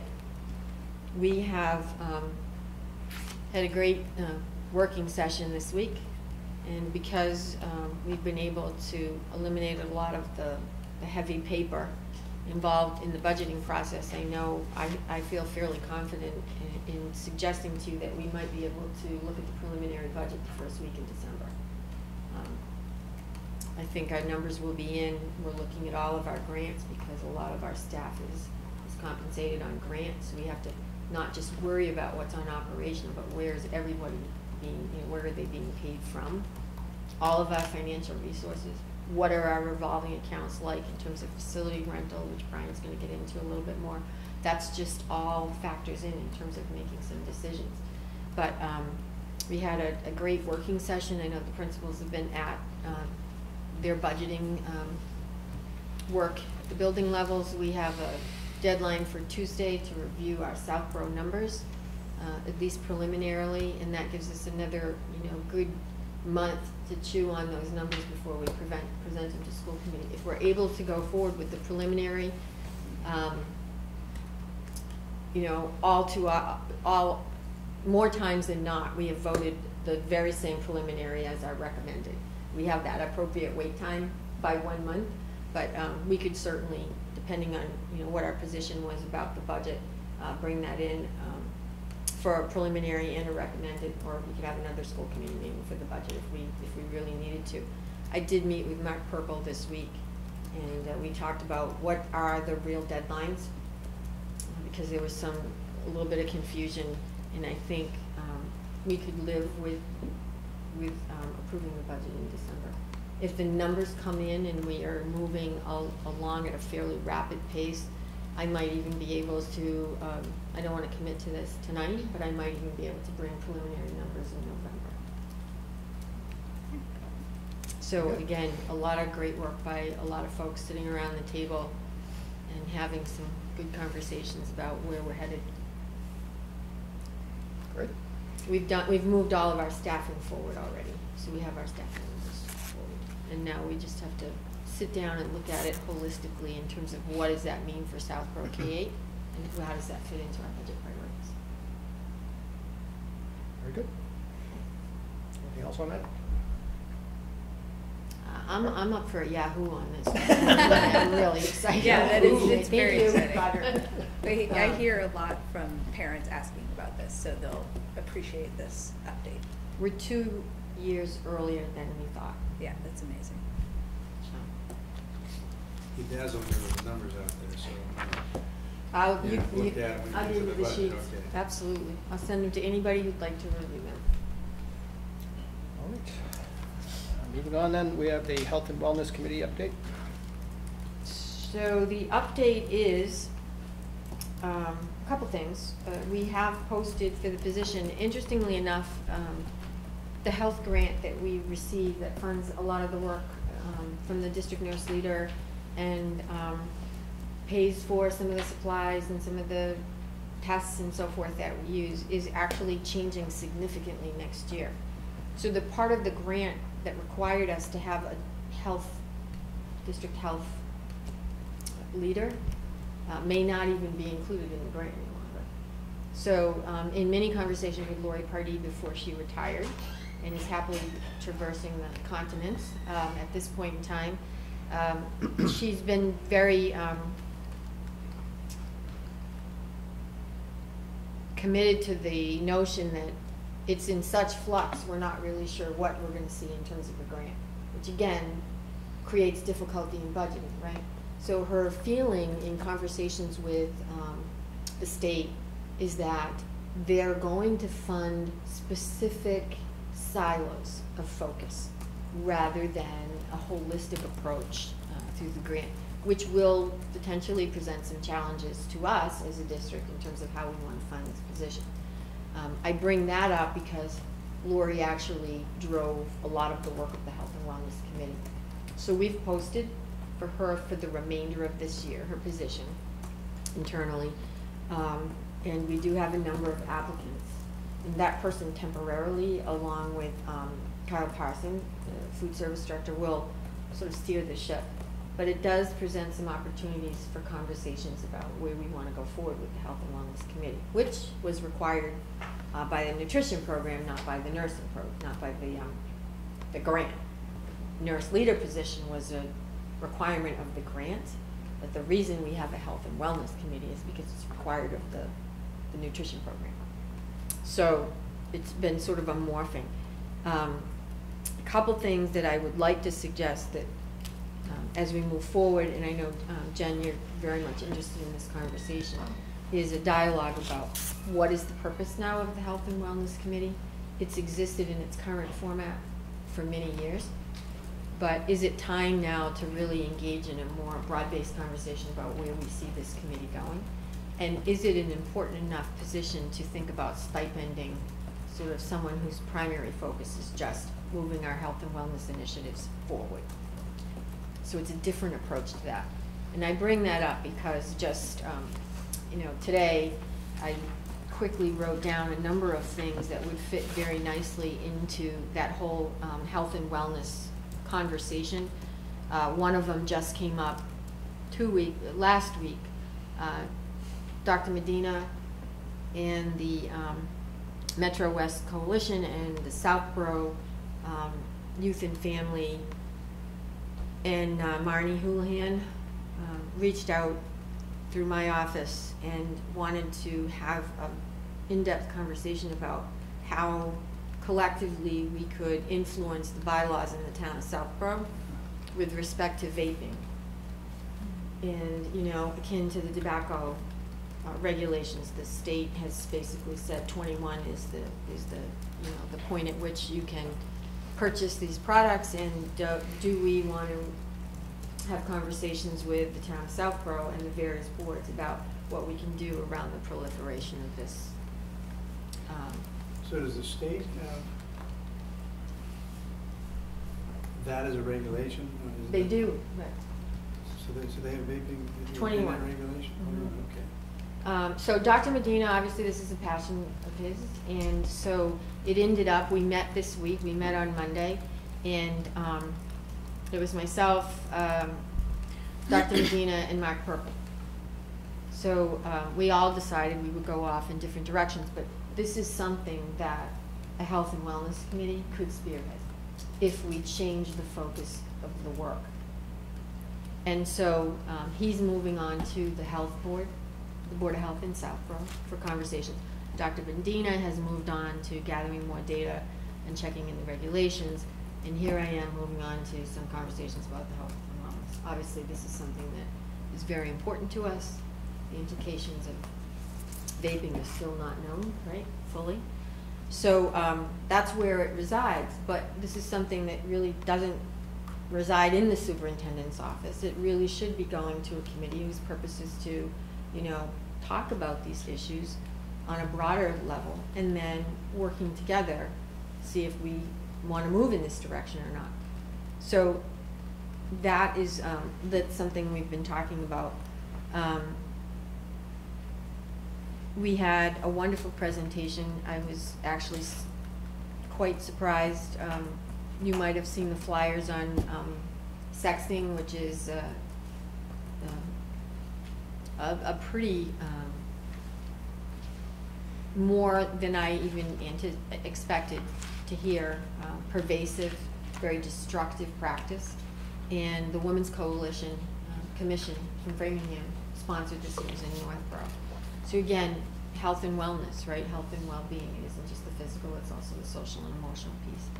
And then I've had some initial conversations through the chair with the school committee about moving forward with a very successful model that has been launched in several districts, and that is to engage the services of a third-party health and wellness provider and have them locate in one of our schools, so that oftentimes when we make a referral, students are waiting months and months and months to get an appointment. And so in many districts, including the one that Dr. Medina works in, they've built a collaborative relationship with a third-party vendor We give them geography, we give them space. We incur no cost for this access, and we have preferential service providers for our students. So that if we're making a referral, and it doesn't supplant any position that we have now, it rather provides a higher level of service. So when we make a referral because a student is in need, oftentimes that student is without a good educational experience at that point because they need other kinds of services. So having the ability to have proprietary access is oftentimes incredibly helpful to parents. I would say I'm a little bit familiar with it. Craig Maxim, who has actually volunteered to come and present, sort of is the creator of this model, and he started in the school where I was high school principal years ago. Since then, there have been numerous districts that have adopted this model. In districts where there aren't as many providers or there aren't as many, available resources, oftentimes they just select the one that happens to be in the community. For our district, my recommendation would be that we pursue an RFP because I think we would be an attractive venue for Charles River Medical or UMass or Southborough Medical to come into our schools. We've had preliminary conversations, and we believe that to start this model, it would be best to start at our preschool, kindergarten, where you're building, change of behaviors, service providers for our youngest students. We do know that the need is high at the preschool level. So this is, again, a zero cost to the district and a complete upside for our parents. So this is something that, the Health and Wellness Committee could really partner with us on. So, how we form that is going to be essential. Are these mental health services or medical services or both? Mental health services. Did we talk about this in the We combined did. school? Yeah, I thought we talked So about we this, actually had a presentation. I invited them in over the summer. Dr. Medina was present. Sarah Cassell was present. Craig Maxim came and also provided some support. And it went out, as a general invitation, and to the coalition who engage in this on a regular basis. They were present. Family and Youth Services attended, and unanimous. This just makes sense. There's very little downside. The importance is to say to the parents, we have no relationship with this provider. This is to provide you ready access and services to your child. You can choose to go any place you want. But the relationship established allows us to get quick care for our parents, for our students. So I would like to move forward with an RFP. We would not be writing it. I'm not the most knowledgeable. Craig Maxim, who has done this for many districts, would be happy to provide us with the language as he has in others, and just put that out there and see what we can attract. Clayton has, I think I don't know if we actually decided, but we had a lot of conversations that we might be able to find a space, not a lot of space. They don't require a lot of space at Finn for those parents, because we do know we have a lot of students coming in at the younger age, and they need these direct services. So very excited about it. It's a new venue for us. Yeah, no, I'm sorry. I think it's a great idea. I would, encourage also, in terms of mental health services, one of the things for the RFP to think about is to look at places that are providers who are doing empirically supported treatment. So you'll have a lot of mental health providers who just kind of do eclectic therapy, and that's not, we want to be having providers come in who actually do like cognitive behavioral therapy or therapies that are supported by evidence to help kids. So I think that would be one criteria to think about in the RFP. So my thought would be to invite Craig back with Dr. Medina and just extend an open invitation. Like we did again to the health and health providers in our communities, and then just have those questions asked. I think, and I believe it's something that we can move on this year. Can I ask about, I don't know if I missed something, but you were saying that we have, when you were talking about the funding for a position for health and wellness, can you talk a little bit about that position? Because I'm not sure I'm totally familiar with that. Sure. So right now, the district nurse leader is funded through a nursing grant, right? And so my suggestion would be that we look, not that they would not be a participant on the committee, but that we look at what are our expectations around a health and wellness committee? What do we need? What are we looking for from this committee? When you say that, like our subcommittee, is that what you're talking about? Or are A you committee talking about- that's district-wide. Okay. Yep. So the members of the Health and Wellness Committee have included members of the school committee. There's usually a representative. I think Jen volunteered to be to be the liaison, but it also includes parents from our community. There are teachers, some of our healthcare providers in the district. So it's very broad-based. But as I said, it has not been reviewed for its purpose and its composition for some time. So as you can see, we just added like 4 or 5 different topics that could very much fall under that. So to do a little, due diligence around what would be a committee that can really enact change in a meaningful way and to really spearhead some of these initiatives in collaboration with our healthcare providers.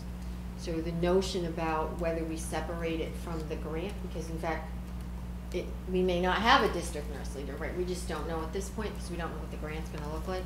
But really to offer someone an opportunity who has this skill set and this knowledge to come in maybe on a stipend basis to lead this committee work. Okay. There's a lot on the topic. Yeah. That brings us to the food services update. Related, I guess. So at the last meeting, I think Jessica, you had suggested that Carl Parson join us tonight, and he is here to address the committee. All right, thanks for having me. Just want to update you on some of the things we're doing at the lunch program. One of the things is farm to school update.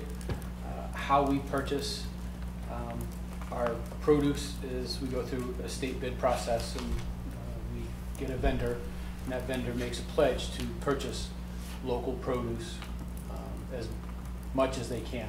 Obviously, Massachusetts doesn't have a huge growing population of produce, but we do buy what we can. Local could include places like Connecticut or New York, New Hampshire, things like that. So we always get a list of what is local. Currently, we had local cucumbers this year. The Macintosh apples that we're just now starting to get are local apples. Again, those come from different growers from the area. So tomatoes have been local and squash, and we're currently doing pears this year, which fresh hand fruit we have every day in all of the schools. So we have posters that come from farm to school, and we promote those pears to the students to get them. So items we're looking for next month are fresh greens, broccoli, cabbage, and potatoes. Obviously those are a bit later growing season items. I'm working with Chestnut Hill Farm to be able to set them up as a vendor so that we can purchase some items from them. Again, we're looking at the greens, the broccoli, and the cabbage from them. So they're busy right now with the farmers markets and things like that. So we're looking for a relationship with them. So again, we're just trying to get as local as we can in Southborough would be great. Just unfortunately, New England's growing season's really tight. Another thing I'm actually trying to do is Clayton has a little bit of a grant, and I'm trying to. I found a product that actually would allow us to grow produce in our classrooms. It's a growing rack. It's really, it's awesome. It's 4 racks. There's lights. They're on timers, so the lights are on when the kids aren't in the room.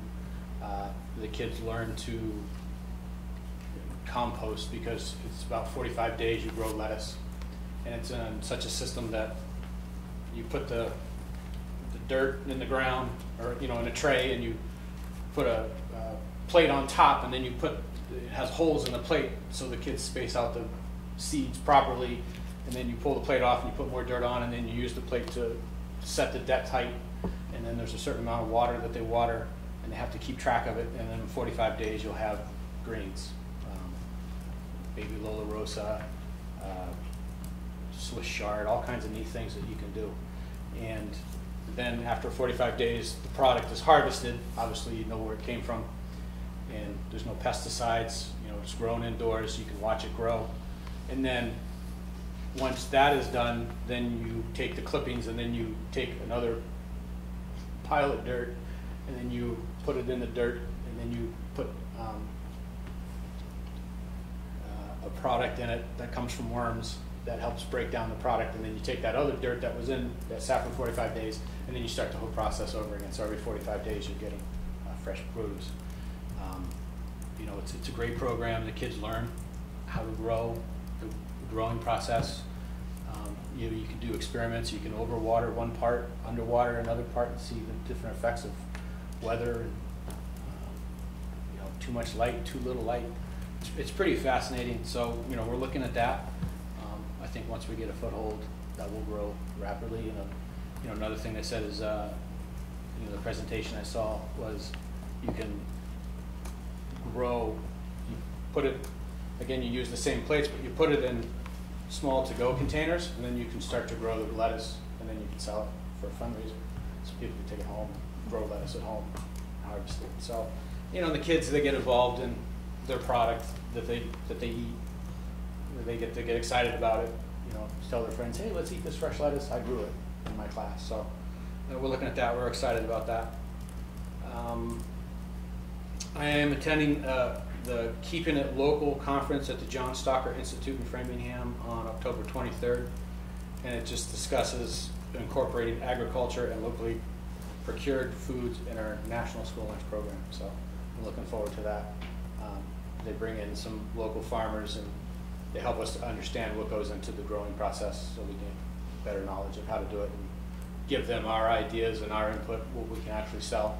The Brussels sprouts are a real hard sell.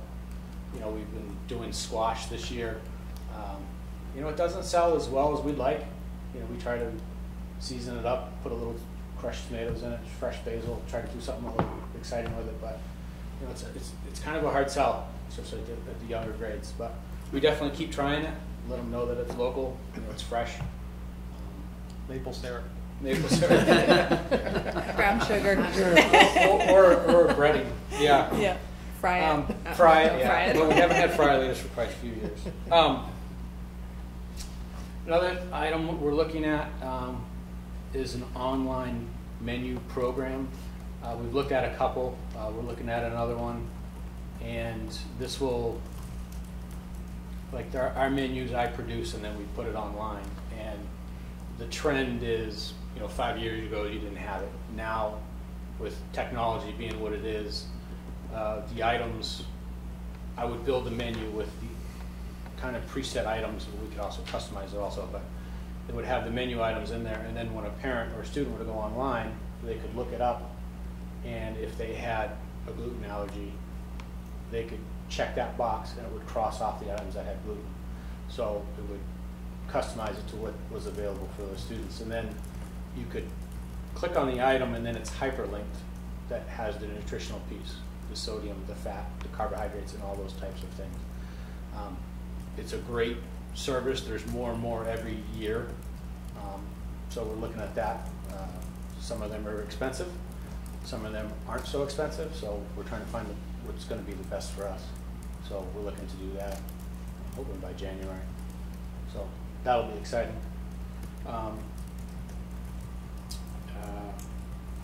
You know, I'm always looking for feedback. One of the things I've been working with RIT is Google surveys. It's new to me, but I've been playing around with it, working with my staff, trying to develop them.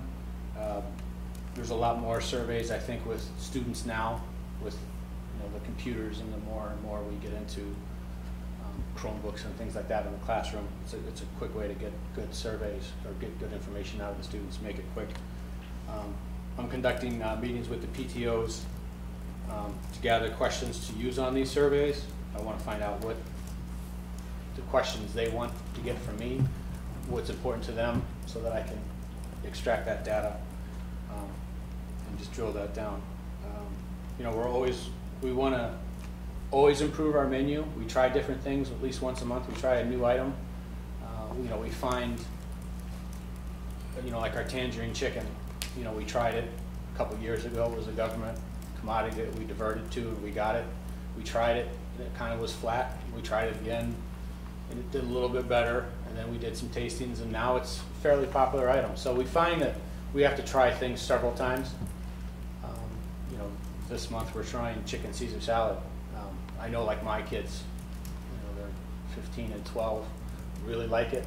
You know, salads are a big thing now, so you know we can use government commodities in it, local produce if it's available, and just something different for the kids. And I think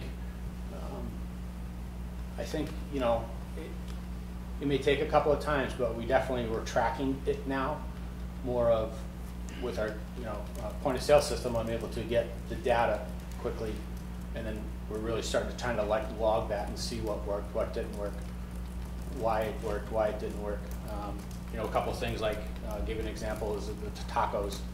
You know, my manager at Finn is like, it just doesn't go well here. I think the kids are a little bit younger, so we kind of just were playing with the idea. It's like, let's build your own taco. Let's get the kids involved into actually making it, putting it together, give them kind of an activity. And she said her account went up like over 20, I believe. So, you know, we're trying to do different things, have them build it, get them involved in that. And it sounds kind of cheesy, I guess, lack of a better word, but we're definitely trying to just get the kids involved in doing fun things like that. Student focus groups. I met with their green team last year at Steve's school. Got some great ideas. They, you know, we're on another topic, but you know, figured, well, I got you here. What we want? And, you know, you get some crazy stuff. You know, you get the McDonald's hamburgers and the fish sticks. So we tried fish sticks for a little while, and you know, they did okay, but they just weren't really popular enough for us. But we'll see them from time to time. You know, we figured out we can't just do it every month. So we're doing it maybe every other month. Kids kind of look forward to it. I think it's like a lot of things. You get a following for it, and then you get some kids who don't really care for it. But you know, on the other hand, we've really been trying to develop some different alternate lunches.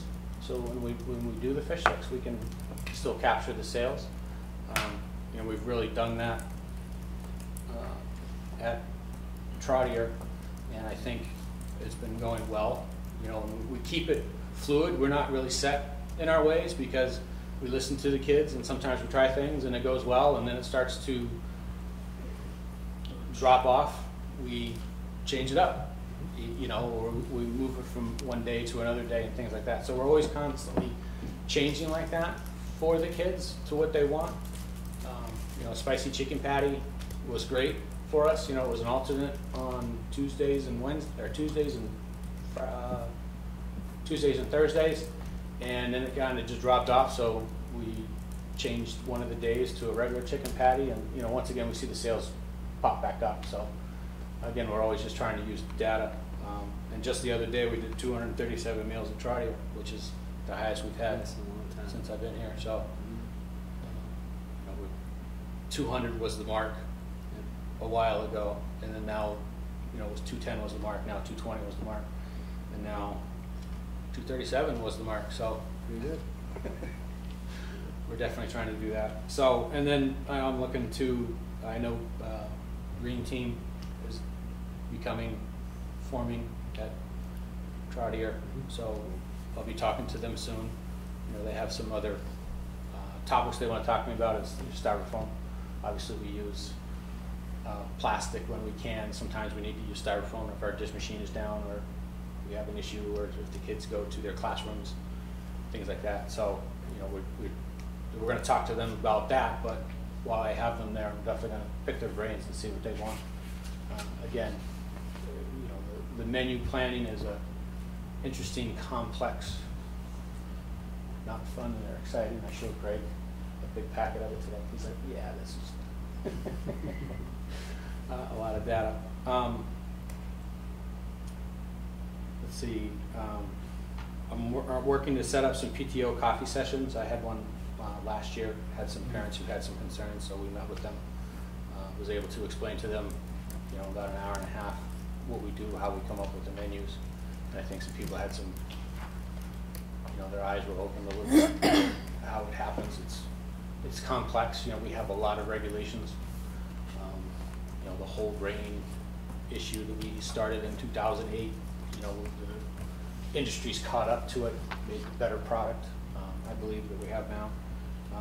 Using government commodities, we divert some of our government commodities to some Tyson chicken products and to some cheese, and if we don't divert, we get a lot of American cheese, but if we divert some of our product, we can get shredded mozzarella, or we can get the breads, breadsticks with mozzarella in it, the pizza dippers.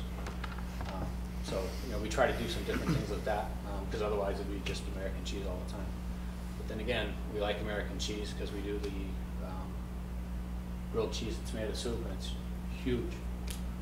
And then we tried to do, in the beginning of the year, we're like, oh, it's hot, let's not do the soup, and boy, did we hear about that, which is great.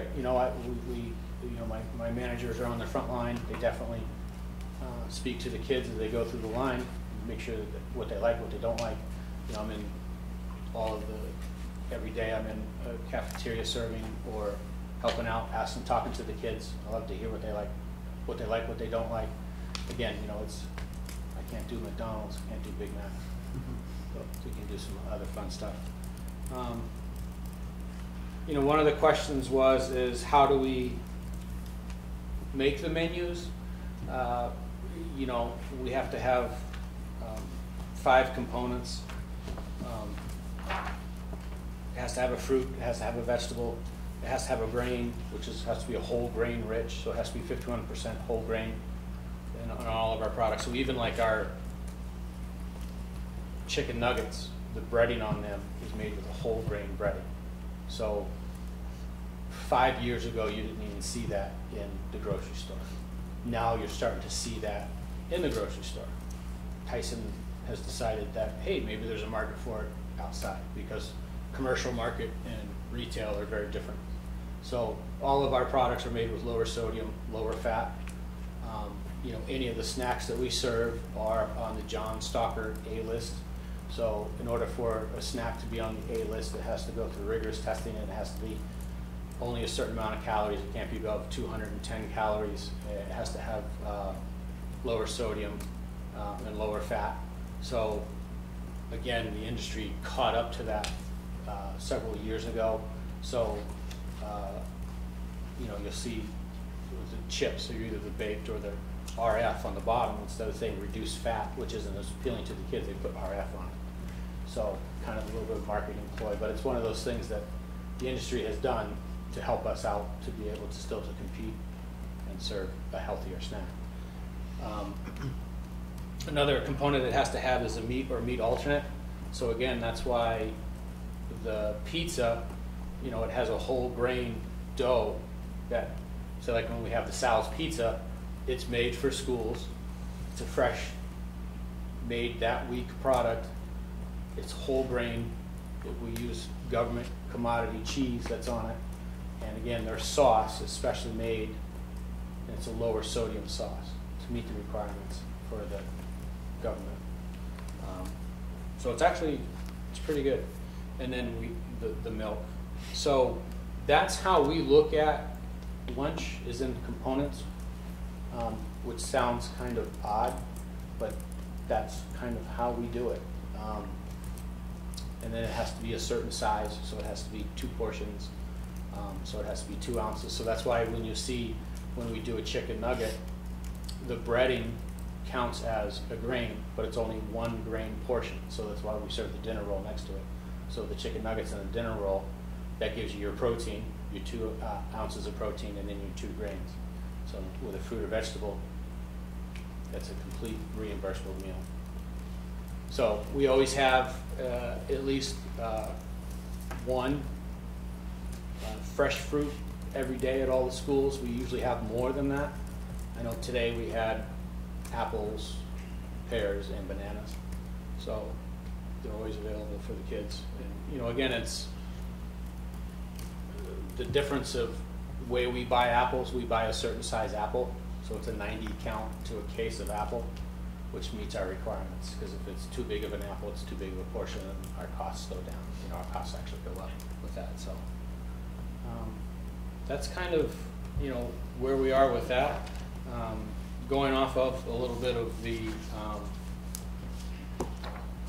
health and wellness, one of the things like we have done is we worked with the nurses to get the allergen information to the schools as quickly as possible. So one of the things I do is in the very beginning is the nurses compile the data, it comes to us, we can enter it into our point of sale system, which is another great tool that we use because allergen is very important to us. So in order, how that works is when a student comes up to the line, they put their number in, usually the screen just comes up and it has the student's name and it lets us know if they have money or not. And when the kid has an allergy, the first thing that pops up and it says allergic to whatever, or has celiac disease or lactose intolerant. And then you can't go past to complete the sale unless you actually acknowledge that. And then another piece that we do is on each of the cafeterias, we have a little white chalkboard that we write on there so that if something is made in a facility that processes sesame seeds, we write that on there. That doesn't mean it contains sesame seeds, it doesn't mean that, but they like to let people know that there is a potential for that hazard. So we try to communicate that with the students. And then we definitely, that data goes with the student throughout their entire career. So we're constantly updating that. You know, some kids grow out of certain things. So, and it's not just that we can just wipe it off the list. We really have to have a doctor's note or parent's note that says that my student is no longer in order for us to remove it. So we take that very seriously. We started meeting with the nurses about once a year. And what came out of that is we actually did some professional development together. Talked about what is sanitation, what's disinfecting, things like that. And you know, we definitely try to work with them so that we have that relationship, so when a new student comes in, they come down and say, hey, I got a new student, he's allergic to peanuts. So we're able to get that data in quickly. You know, we, again, take it very seriously. Started working with some of the school nurses, carb counts. You know, we're starting to see diabetics come in where insulin is important, so she has like a quick count of the menu items, and it's kind of in a nice little sheet so that it's quickly to add up what the meal is and be able to administer the insulin. So, you know, they collaborate with that. That's about kind of it. If anybody has any questions or. I have a quick question. So you mentioned that Chestnut Hill Farm had some other farm to school updates. I'm just wondering how those kind of things, have they been implemented yet? What the cost, and you know, and again, you know, what the plan is to transition to maybe more of these packaged meals, these like fresh produce. And I think one of the things for me getting the update for the school lunches is that I've heard from a lot of parents concerns about, and you know, I think I was part of that group of folks who had concerned, you know, about, well, I don't want my child eating a mozzarella stick for their lunch meal, even though it comes with all these other components that are part of the required thing. So I'm just wondering what kind of changes would be needed to go, or are we already doing these, like farm to Well, we're already doing the farm to school. We've been actually doing it for quite a few years. Again, it's tough to plan on, I'm going to get cucumbers because of the way purchasing is done at the produce companies purchasing. You know, there isn't a lot of that produce available on a regular basis, so they buy what they can because it does save them money because it's not transported from California. You know, like now our lettuce is coming out of Arizona because that's as close as we can get romaine lettuce. So if they can get romaine that's closer, it doesn't travel so far, so it's cheaper for them. They let us know what we have, and then we specify we'll take the local Macintosh atlas. I think we could probably do a better job of letting folks know that. So I'll definitely get that where it came from and get that in some type of like a little newsletter so that can go out with the backpack so people can understand that. I mean, I think that would be helpful given some of the parent, and I think there's a parent group out there somewhere that's interested in either like having a garden at the school or doing something. So having that information be communicated out to the parents, I think would be helpful. I know you've heard or seen similar things. Mm-hmm. Yeah, gardens are tough. It's like I grow a garden at home, and it's the same thing. You know, you get it in the ground and you watch it, and then school's out, and then just before school starts, you start getting tomatoes, and you pull a couple peppers, and you know life is good. And then school starts, and then you don't have. I know I personally don't have much left because of the way my garden is, but we're definitely, you know, like I said, with I know that grant, I'm trying to get a piece of that action. But I think it's great that we can get produce year round. But anyway, I digress. You know, the prepackaged meals, you know, unfortunately, you know, in doing the studies, that's what kids like. They like the chicken nuggets, they like the hamburgers, and we get a lot of government commodity hamburger. So we definitely try to make our own spaghetti and meat sauce, or pasta and meat sauce, and that type of thing. And that's why we use a lot of the tacos, because we use the government commodity beef. Again, that's why we're trying to at least once a month do something different, like the chicken Caesar salad. Try to do something fresh that we control, that we do in-house. So we're definitely working on that constantly, and you know, using my kitchen manager's input for that. Because again, they're more on the front lines. They talk to the kids. They can see what in there. You know, one of the things I always do too, you know, the custodial staff kind of looks at me sometimes is when the kids are done eating, I like to go see what they're throwing away. Because if they're throwing it away, why would I serve it?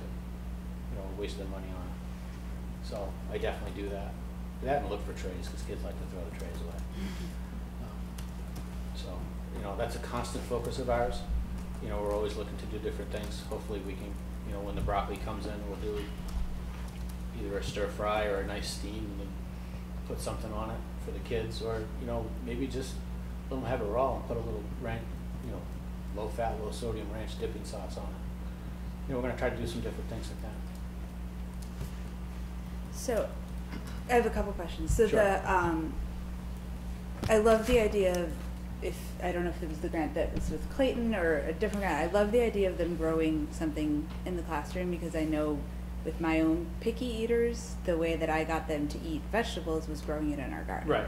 That's now one of the only vegetables they eat are fresh green beans, because they've been growing them since they were little kids, and they love picking them, and you know, they love that. So I love that idea, and I know kids are super picky. I mean, my kids never buy lunch except for pizza dipper day and chicken nugget day, and that's it. So because they're picky eaters.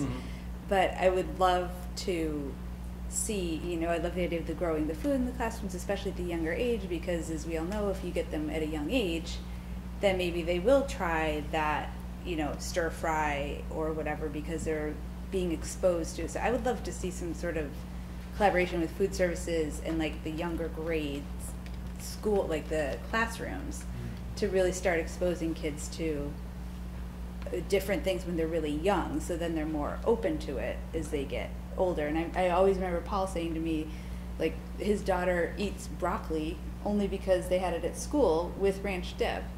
And and other kids were eating it, so she ate it too. And it's like, you get them young, we can get them eating more of those interesting meals and the fresh stuff from the farm and all that.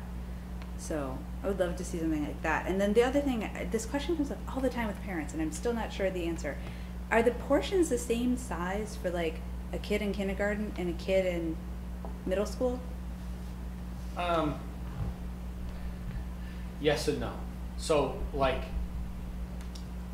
if you have, it goes by calorie count, and that's actually one of the not exciting charts that I had before that I will definitely get to you, this packet. But like, your portion of fruit or vegetable will be 4 ounces. So if you have, say, canned peaches, it's 4 ounces for all of those grades.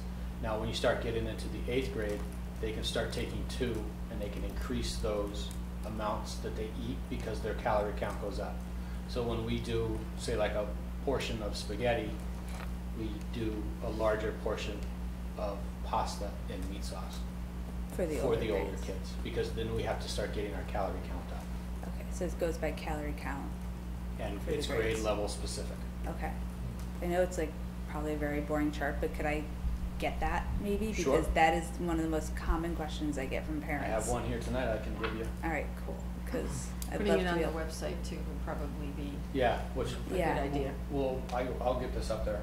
That would be one of the communicating to the parents, like all this stuff that you're telling us is awesome, and I love hearing all of it, and just even like a monthly update in the Thursday packs and the Okay. Friday.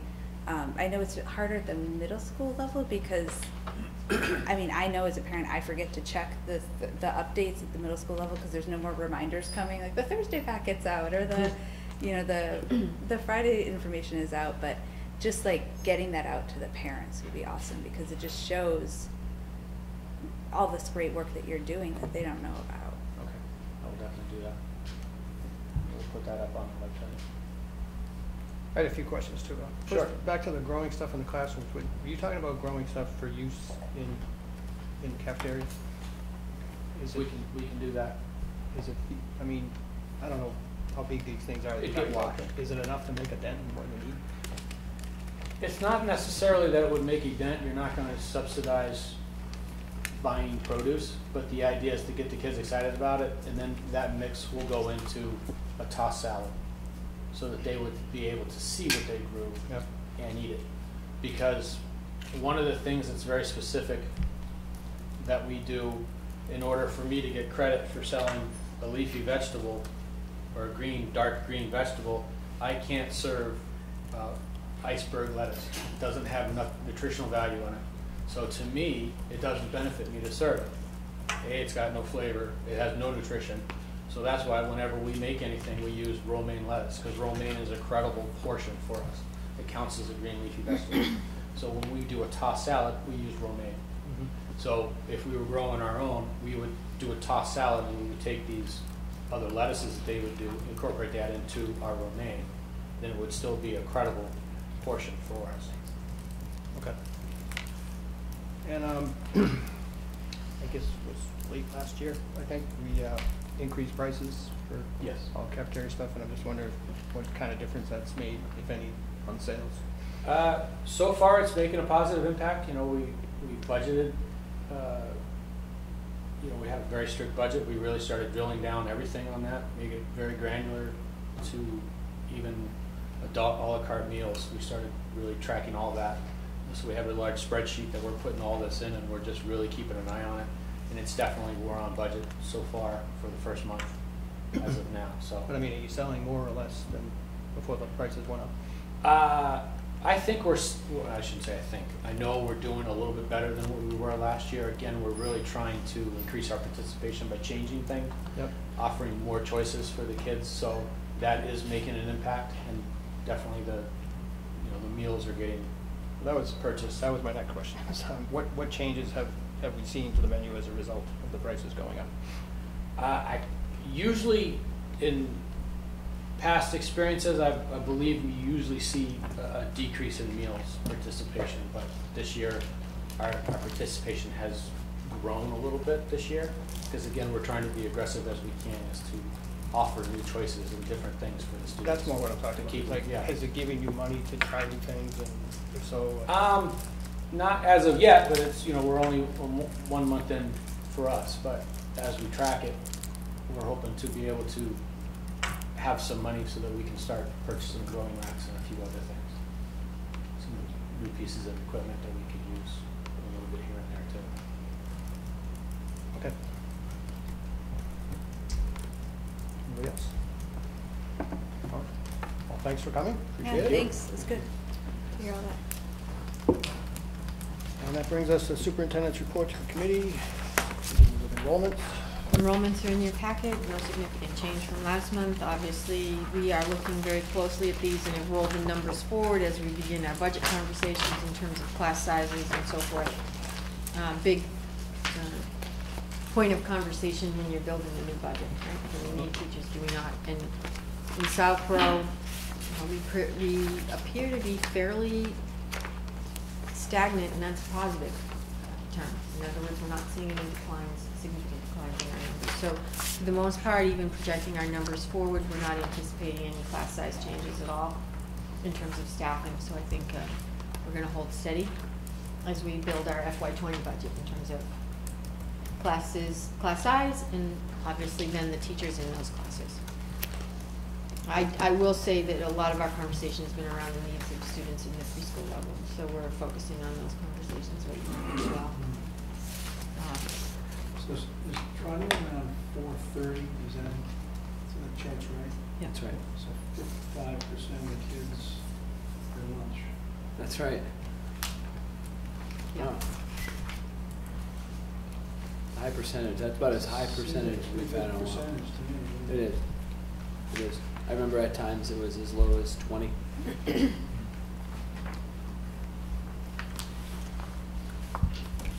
Okay. Now you gotta beat it. Yeah. Somebody's gotta beat it. We're having a contest. Who can have the greatest percentage? Pizza dippers.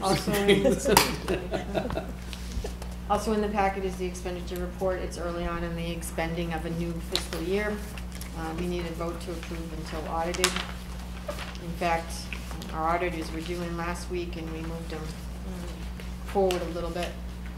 I would say that our special ed is a little bit more favorable this year in terms of what's in our circuit breaker balance, because we had a little bit of an uptick with the circuit breaker increase to 72%, which was nice. And according to today's conversation, it looks like we're tracking that way for FY20 as well, so that's good news. So we just need a vote to approve until audited. Small move to approve the fiscal year 19 monthly general fund expenditure report as of September 30th, 2018 until audited. I second. All right. Any discussion? All in favor? It's unanimous. And the capital plan conversation, it is timely.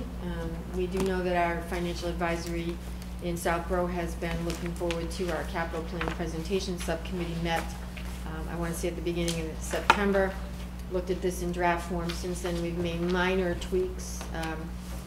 Brian Fantoni is here this evening, and he's been patiently waiting over there on his first presentation to the school committee. Yes. We did agree that I'd do a little intro to this plan. That is to say what the color coding is about. We added that to our capital plan this year based on the work that we have done at the Woodward project moving forward, and the great conversation and collaboration we've had with the town. So we wanted to identify purposely that those items that are in orange are kinds of projects that we hope we're going to be able to time such that when the town is doing some paving or some construction work, they're right next door, similar to the Deerfoot path that we're going to talk about a little bit later on in this presentation.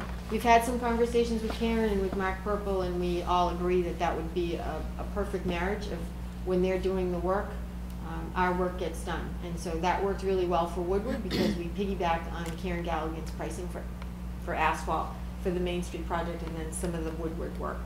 So that's a conversation I think we want to have with financial advisors, just to let them know that we're mindful of the importance of working with the town. And while some things might be in, FY22, if they're in our backyard and they're patching, well, we'll want to be involved in that conversation. So to let them know we're here, these are projects, please reach out to us as well as we will reach out to them. The green is the rec department's conversations about warrant articles to improve the fields. So again, just noting that it's not just the school, it's a collaboration of other town boards as well. The blue are projects that potentially could be warrant articles moving forward, which was the big concern of financial advisory. What are you looking at that's big? Big projects over the next 10 years. And so Brian is doing a great job with a consultant trying to get some updated prices. We've been carrying these same prices forward for a number of years. They have to go up, they very rarely go down. So we're trying to get some, more current pricing. I will share with you an interesting conversation that took place apparently either with Planning Board or with the Board of Selectmen, which Mark Purple shared with me yesterday, which might have some impact on our capital plan. And that is, they too are looking at long-range planning, and they too are having conversations about what might happen 10 years from now. And so some of that suggests that the projects that we have identified for 5 years from now or 4 years from now, we may want not to do them or put them on hold. One such conversation that's taking place is the debt rolls off of the Woodward School in FY24. It is in close proximity to the public facility safety building, and there is some conversation about turning Woodward into a municipal building. And should we look at Finn again in terms of a complete overhaul, because we know that Finn, if we touch it, has some significant upgrades that need to be made. That was a new conversation for us. We did suggest that they really need to have us involved in that conversation at the infancy, but that to project out 10 years, we have sometimes a challenging,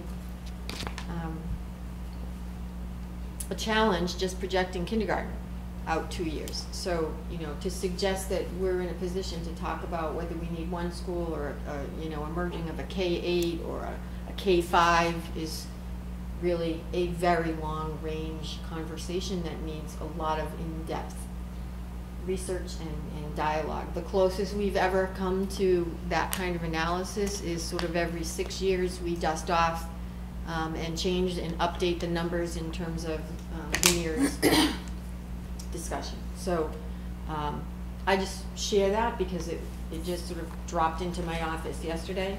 Who was discussing this? Mark Purple, town With administrator, the with one of advisory? the boards in town. I'm not sure just if it was planning board or it was financial advisory, but he did want me to know that that came up in a long-range planning conversation, and so we don't want to be sort of taken aback by not knowing that this is something that they might be talking about. So I'm curious, when you talked about the blue, you said they wanted to know about anything big. They define big as big like over half or over, I don't know. We sort of defined it for them. I think our big is over like 150 in this model. So here we have, a conversation about boilers at Finn. That's an important conversation to have. But it's also very important for us to be mindful that these are projects that we're looking at, because MSBA from now, sometimes, without much notice, decides that it's going to fund something for replacement that it may not have funded a couple years ago. So perfect example. Boiler conversation, not in this district, but in another district. It was stated that MSBA wasn't touching boilers, no replacements, no upgrade. What's MSBA? Massachusetts School Business Authority, Okay. which actually partners with communities to give a significant reduction in cost in terms of grant dollars. The Woodward School, most of the schools are built through Massachusetts School Business Authority dollars. And if anybody's out there planning a new building, the biggest concern is how much is MSBA going to give us in reimbursement. Likewise, with the Woodward discussion, you basically are hands off a building as long as you're paying back the debt to MSBA. And that's why the conversation I mentioned that's taking place perhaps around Woodward School has everything to do with the debt coming offline and MSBA sort of releasing authority over any of our buildings, because that date has passed. And what date is that for Woodward? 2024. Like the end of that school The year? end of the or- debt, yeah, sometime in that year.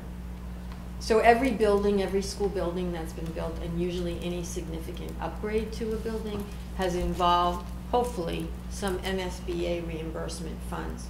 So as we look at these big projects, what they fund and what they choose to fund in any given year changes.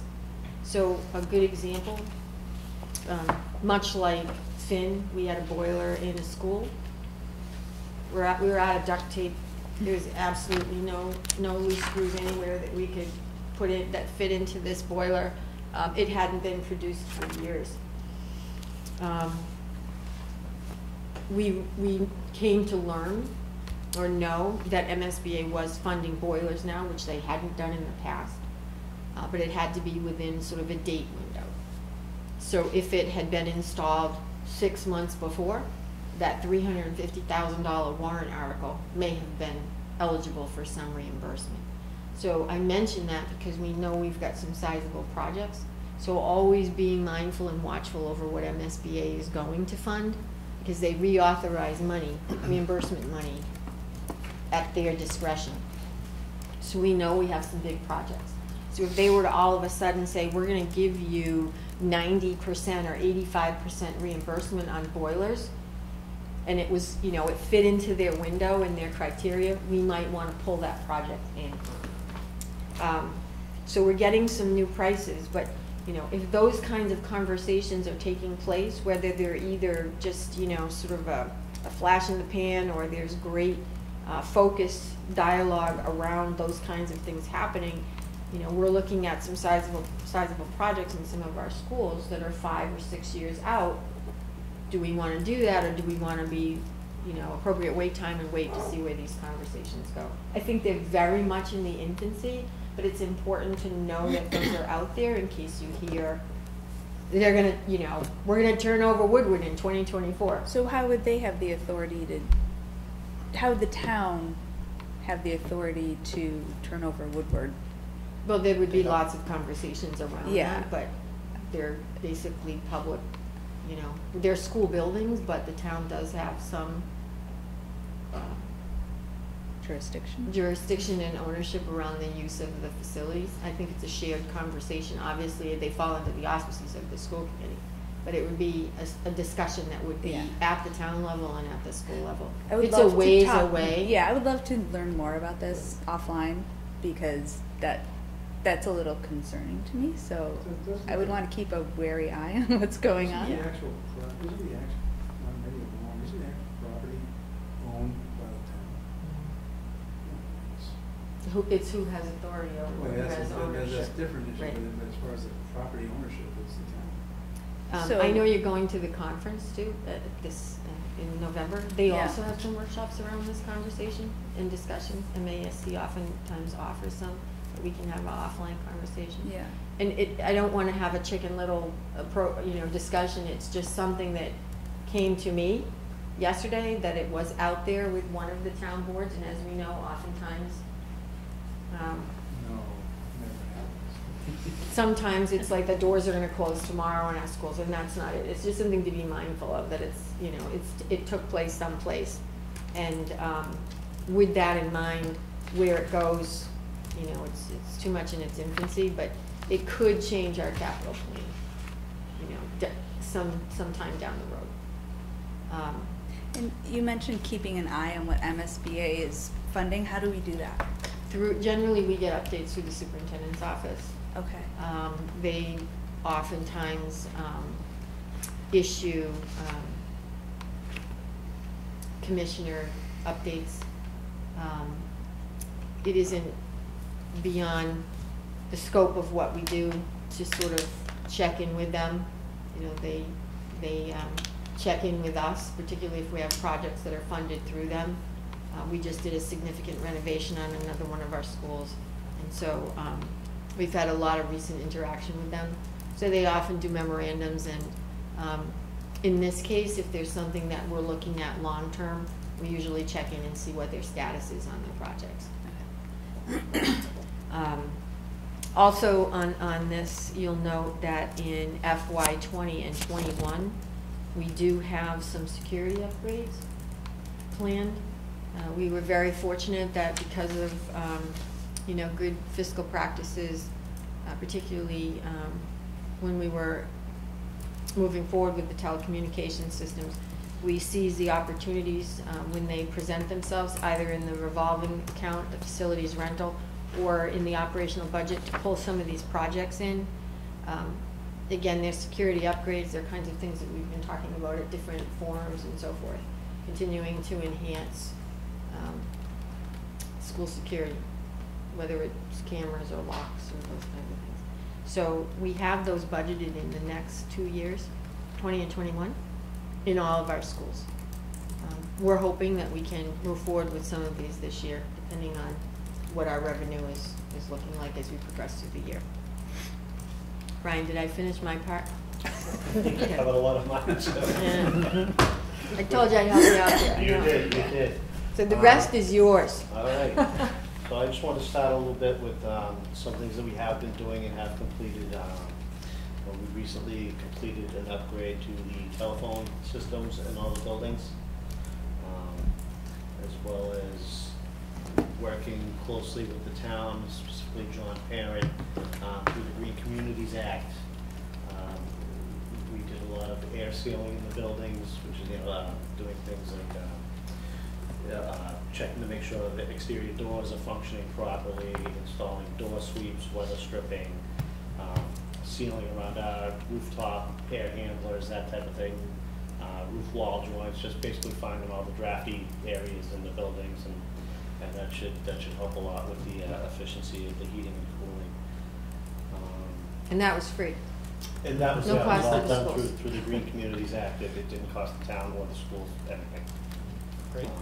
And that's something we're going to continue to continue to do with the town. It looks like right now maybe an every other year type of thing. You got me lost because you took half what I was going to say. Sorry. I was just trying to help you out, Brian. You did a wonderful job. Also, like Christine said, I am working with some consultants on some of these larger budget items. We're looking into roofing and boilers, just trying to see the conditions of these systems right now, the longevity of them, and the course of action for later down the road.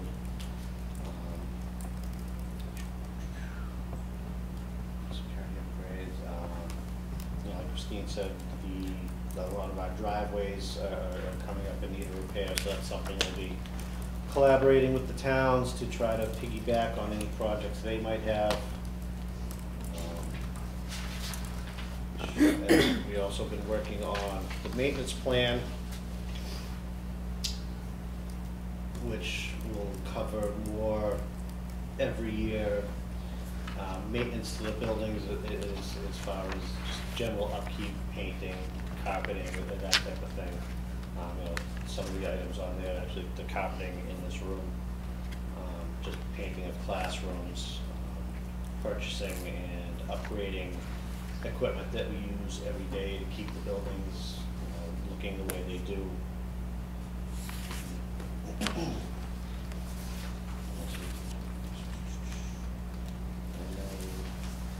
There were some questions on Deerfoot Road. So in talking with Karen Galligan, we're hoping early November, depending on weather. The plan would be to redo the part of the path that comes from Deerfoot Road down to the fork where the path from Neary meets the path that continues on to Trodia. So we do down from the street, down to that path, dig it up, gravel, asphalt it, as well as a few areas that have some root damage right now. So paving back over that, getting that surface back where it needs to be, as well as the path across the fields over at Neary, removing the asphalt from that part of the path and lowering it and seeding it so it would be more natural to the fields surrounding it.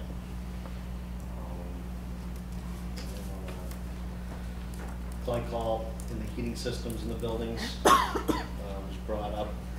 So we are working closely with our HVAC company, William F. Lynch, and Gurney Engineering, testing the systems.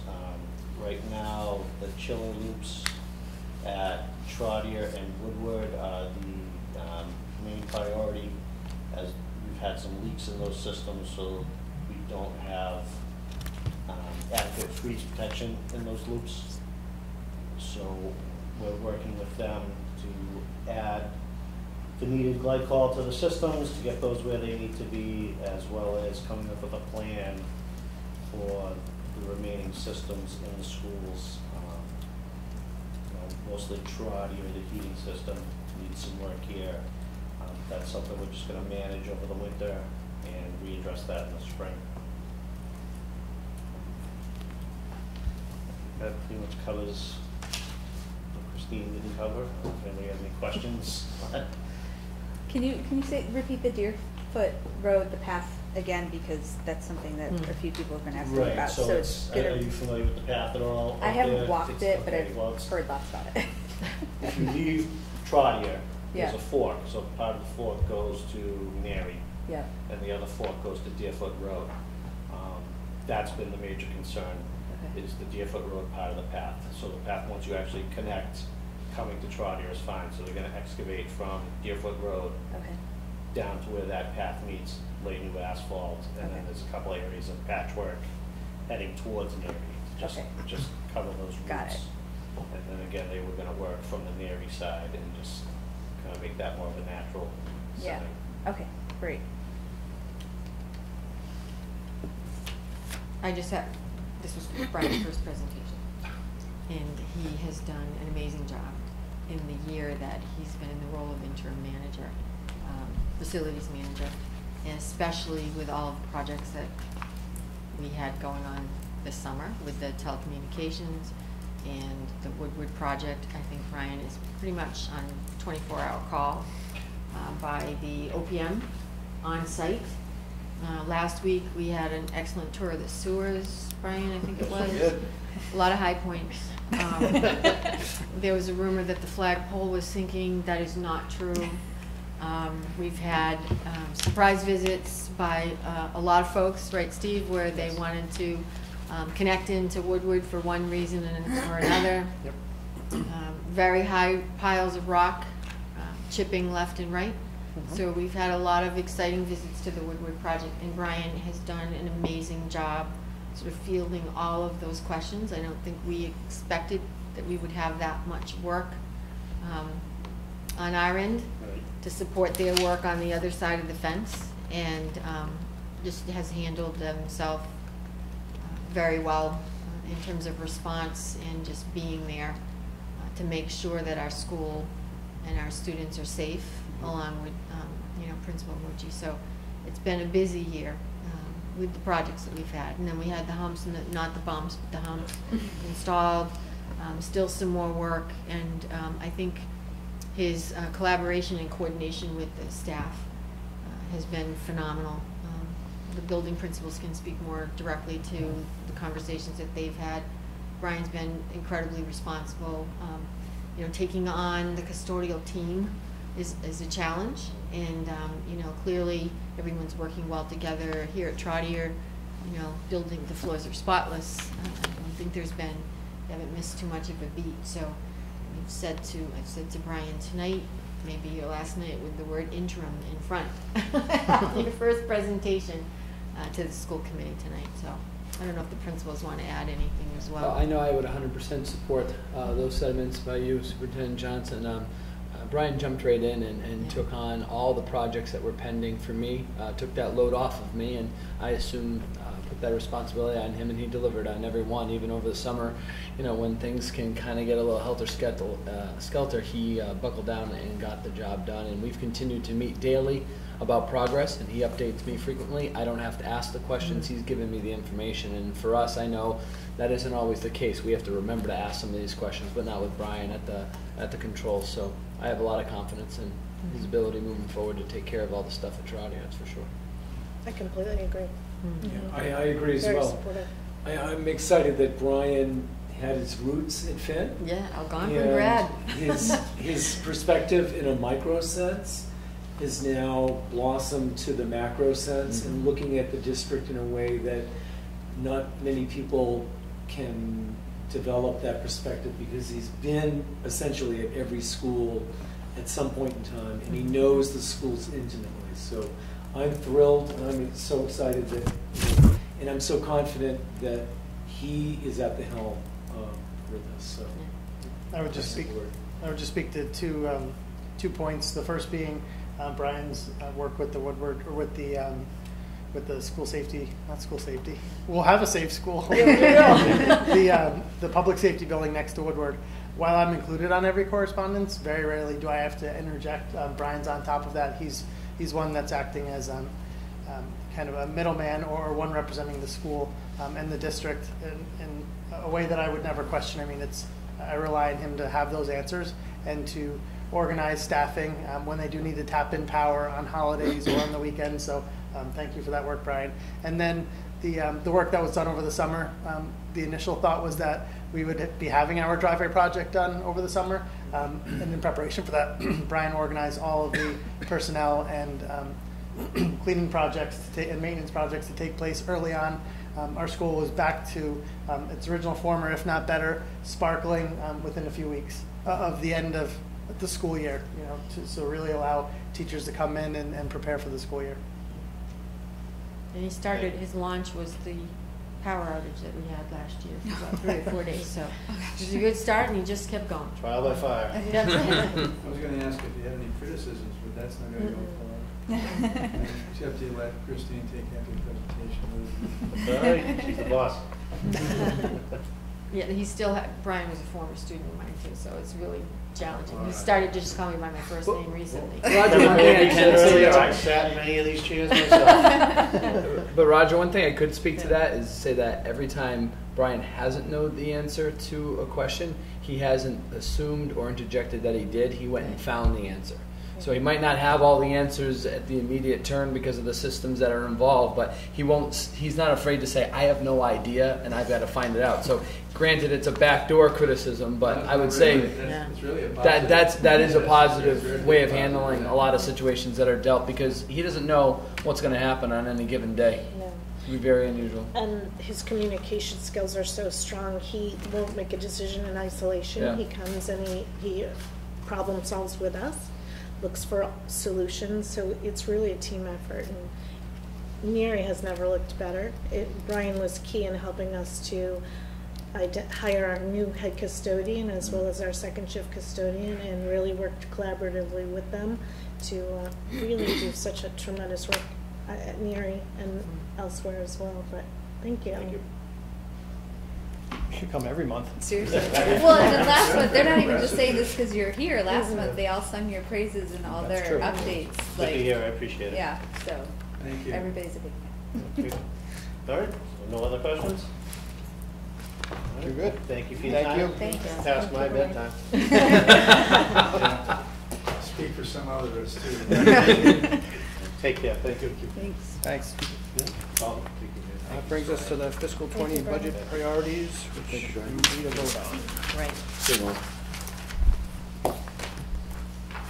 I don't think we made any change from last one, because I think the conversation pretty much was covered in most of the directions that we were going to move. And kindergarten is still on there. We didn't really vote it, we just discussed it, We right? discussed it. No, but you do have to vote this month, yep. Yes. So we'll move, now, I'll move we accept what's presented here as the 2020 Southborough School Committee budget priorities.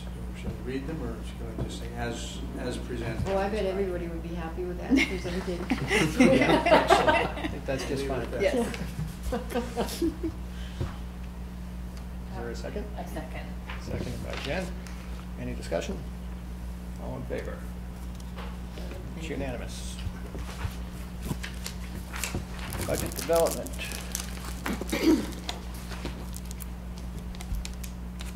What is budget development? Oh, we had that conversation. Okay. I sort of launched into that when we were talking about kindergarten and some of the other initiatives. It's where we are, and hopefully, definitely December, we'll have a preliminary, if not maybe before. Okay. Budget calendar then. No changes from last month. I think we're still sort of tracking this dual course of towns dates versus our dates, but I think if we get close to December, we ought to be fine with our dates and their dates. Yeah. Because I think it's still evolving. Okay. We will have another budget subcommittee meeting prior to the presentation on the preliminary. So whenever we start getting close to those numbers, we'll have a budget subcommittee. Okay. Then educational policy, not at this time, apparently. Policy development, we have first readings on 3 policies. They're in the packet. So normally what we do here is first reading, just read it. If you have any suggested changes, let somebody So the know. Great. policy subcommittee meeting is October 29th, so Okay. any feedback, we can discuss it at the subcommittee meeting. Very good. Personnel items. Personnel reports in your packet. Mrs. Burgess is retiring. Yeah. She is. Aw. That was the one that jumped out at me. Yeah, me too. All right, and communications. There's a few things in the packet. I did include the preschool program brochure. I don't think the committee's actually seen the brochure before. We did make some upgrades this year, updates this year. We streamlined the tuition process and added some programming sections. itself Yep. to account for what the parents really wanted in terms of programming. So we did away with some of the piecemeal programming and kind of solidified more 4- and 5-day programming. And then we did some studies on area districts for tuition. Like that. Positive changes too Yeah. in that, because I do see an uptick in the preschool revolving funds. Interesting. So there's no more 3-day program. For typical students, no. Right. For general ed students. Yeah, for general. Yeah, that's good.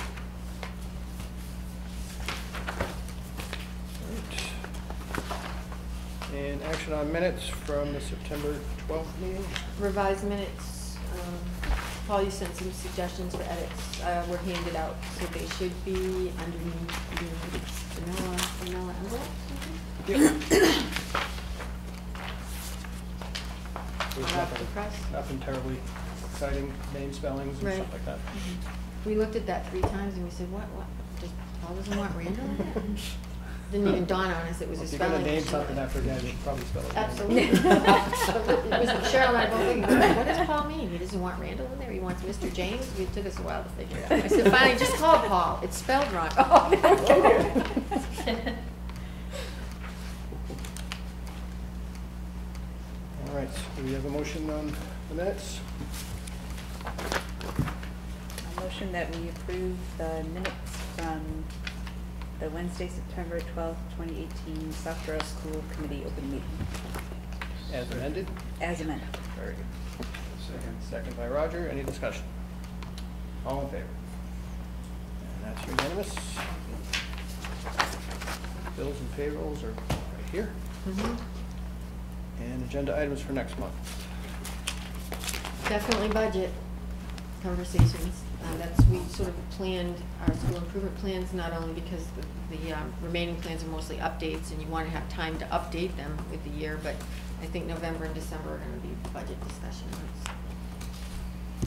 Okay. So the budget, because I'm new to all this, so when we have our budget discussion, I'm not on the budget subcommittee, so is that where I'm gonna learn everything I need to know? Should I go to a budget subcommittee meeting? You can. Yeah, I think that Okay. would be great. Even though you're not an identified liaison, they're open to everyone. And it's really a great opportunity to have some more granular conversation and really gain an appreciation for how the budget is sort of moves forward. Okay. So I think that would be awesome. Is it scheduled yet? Is the next budget subcommittee? It hasn't been scheduled Okay. yet. It'll be somewhere between November 1st and Thanksgiving. Okay. Well, if you have any other ideas for agenda items, just let me know. Greg, MCAS? MCAS update on MCAS. results.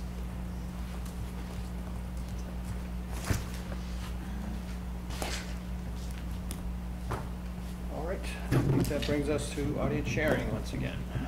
Dave, Anyone? You went. Dave? I guess there being none, we can entertain a motion to adjourn. Just, there is a combined meeting, October 22nd, I think, is that what we finally I decided? think that's what it was, that Monday. The Monday? Yes, Monday. Yep. Okay. We'll send a reminder out to everybody, but it's definitely better. Okay. And we definitely already have quorums if everyone arrives. Good.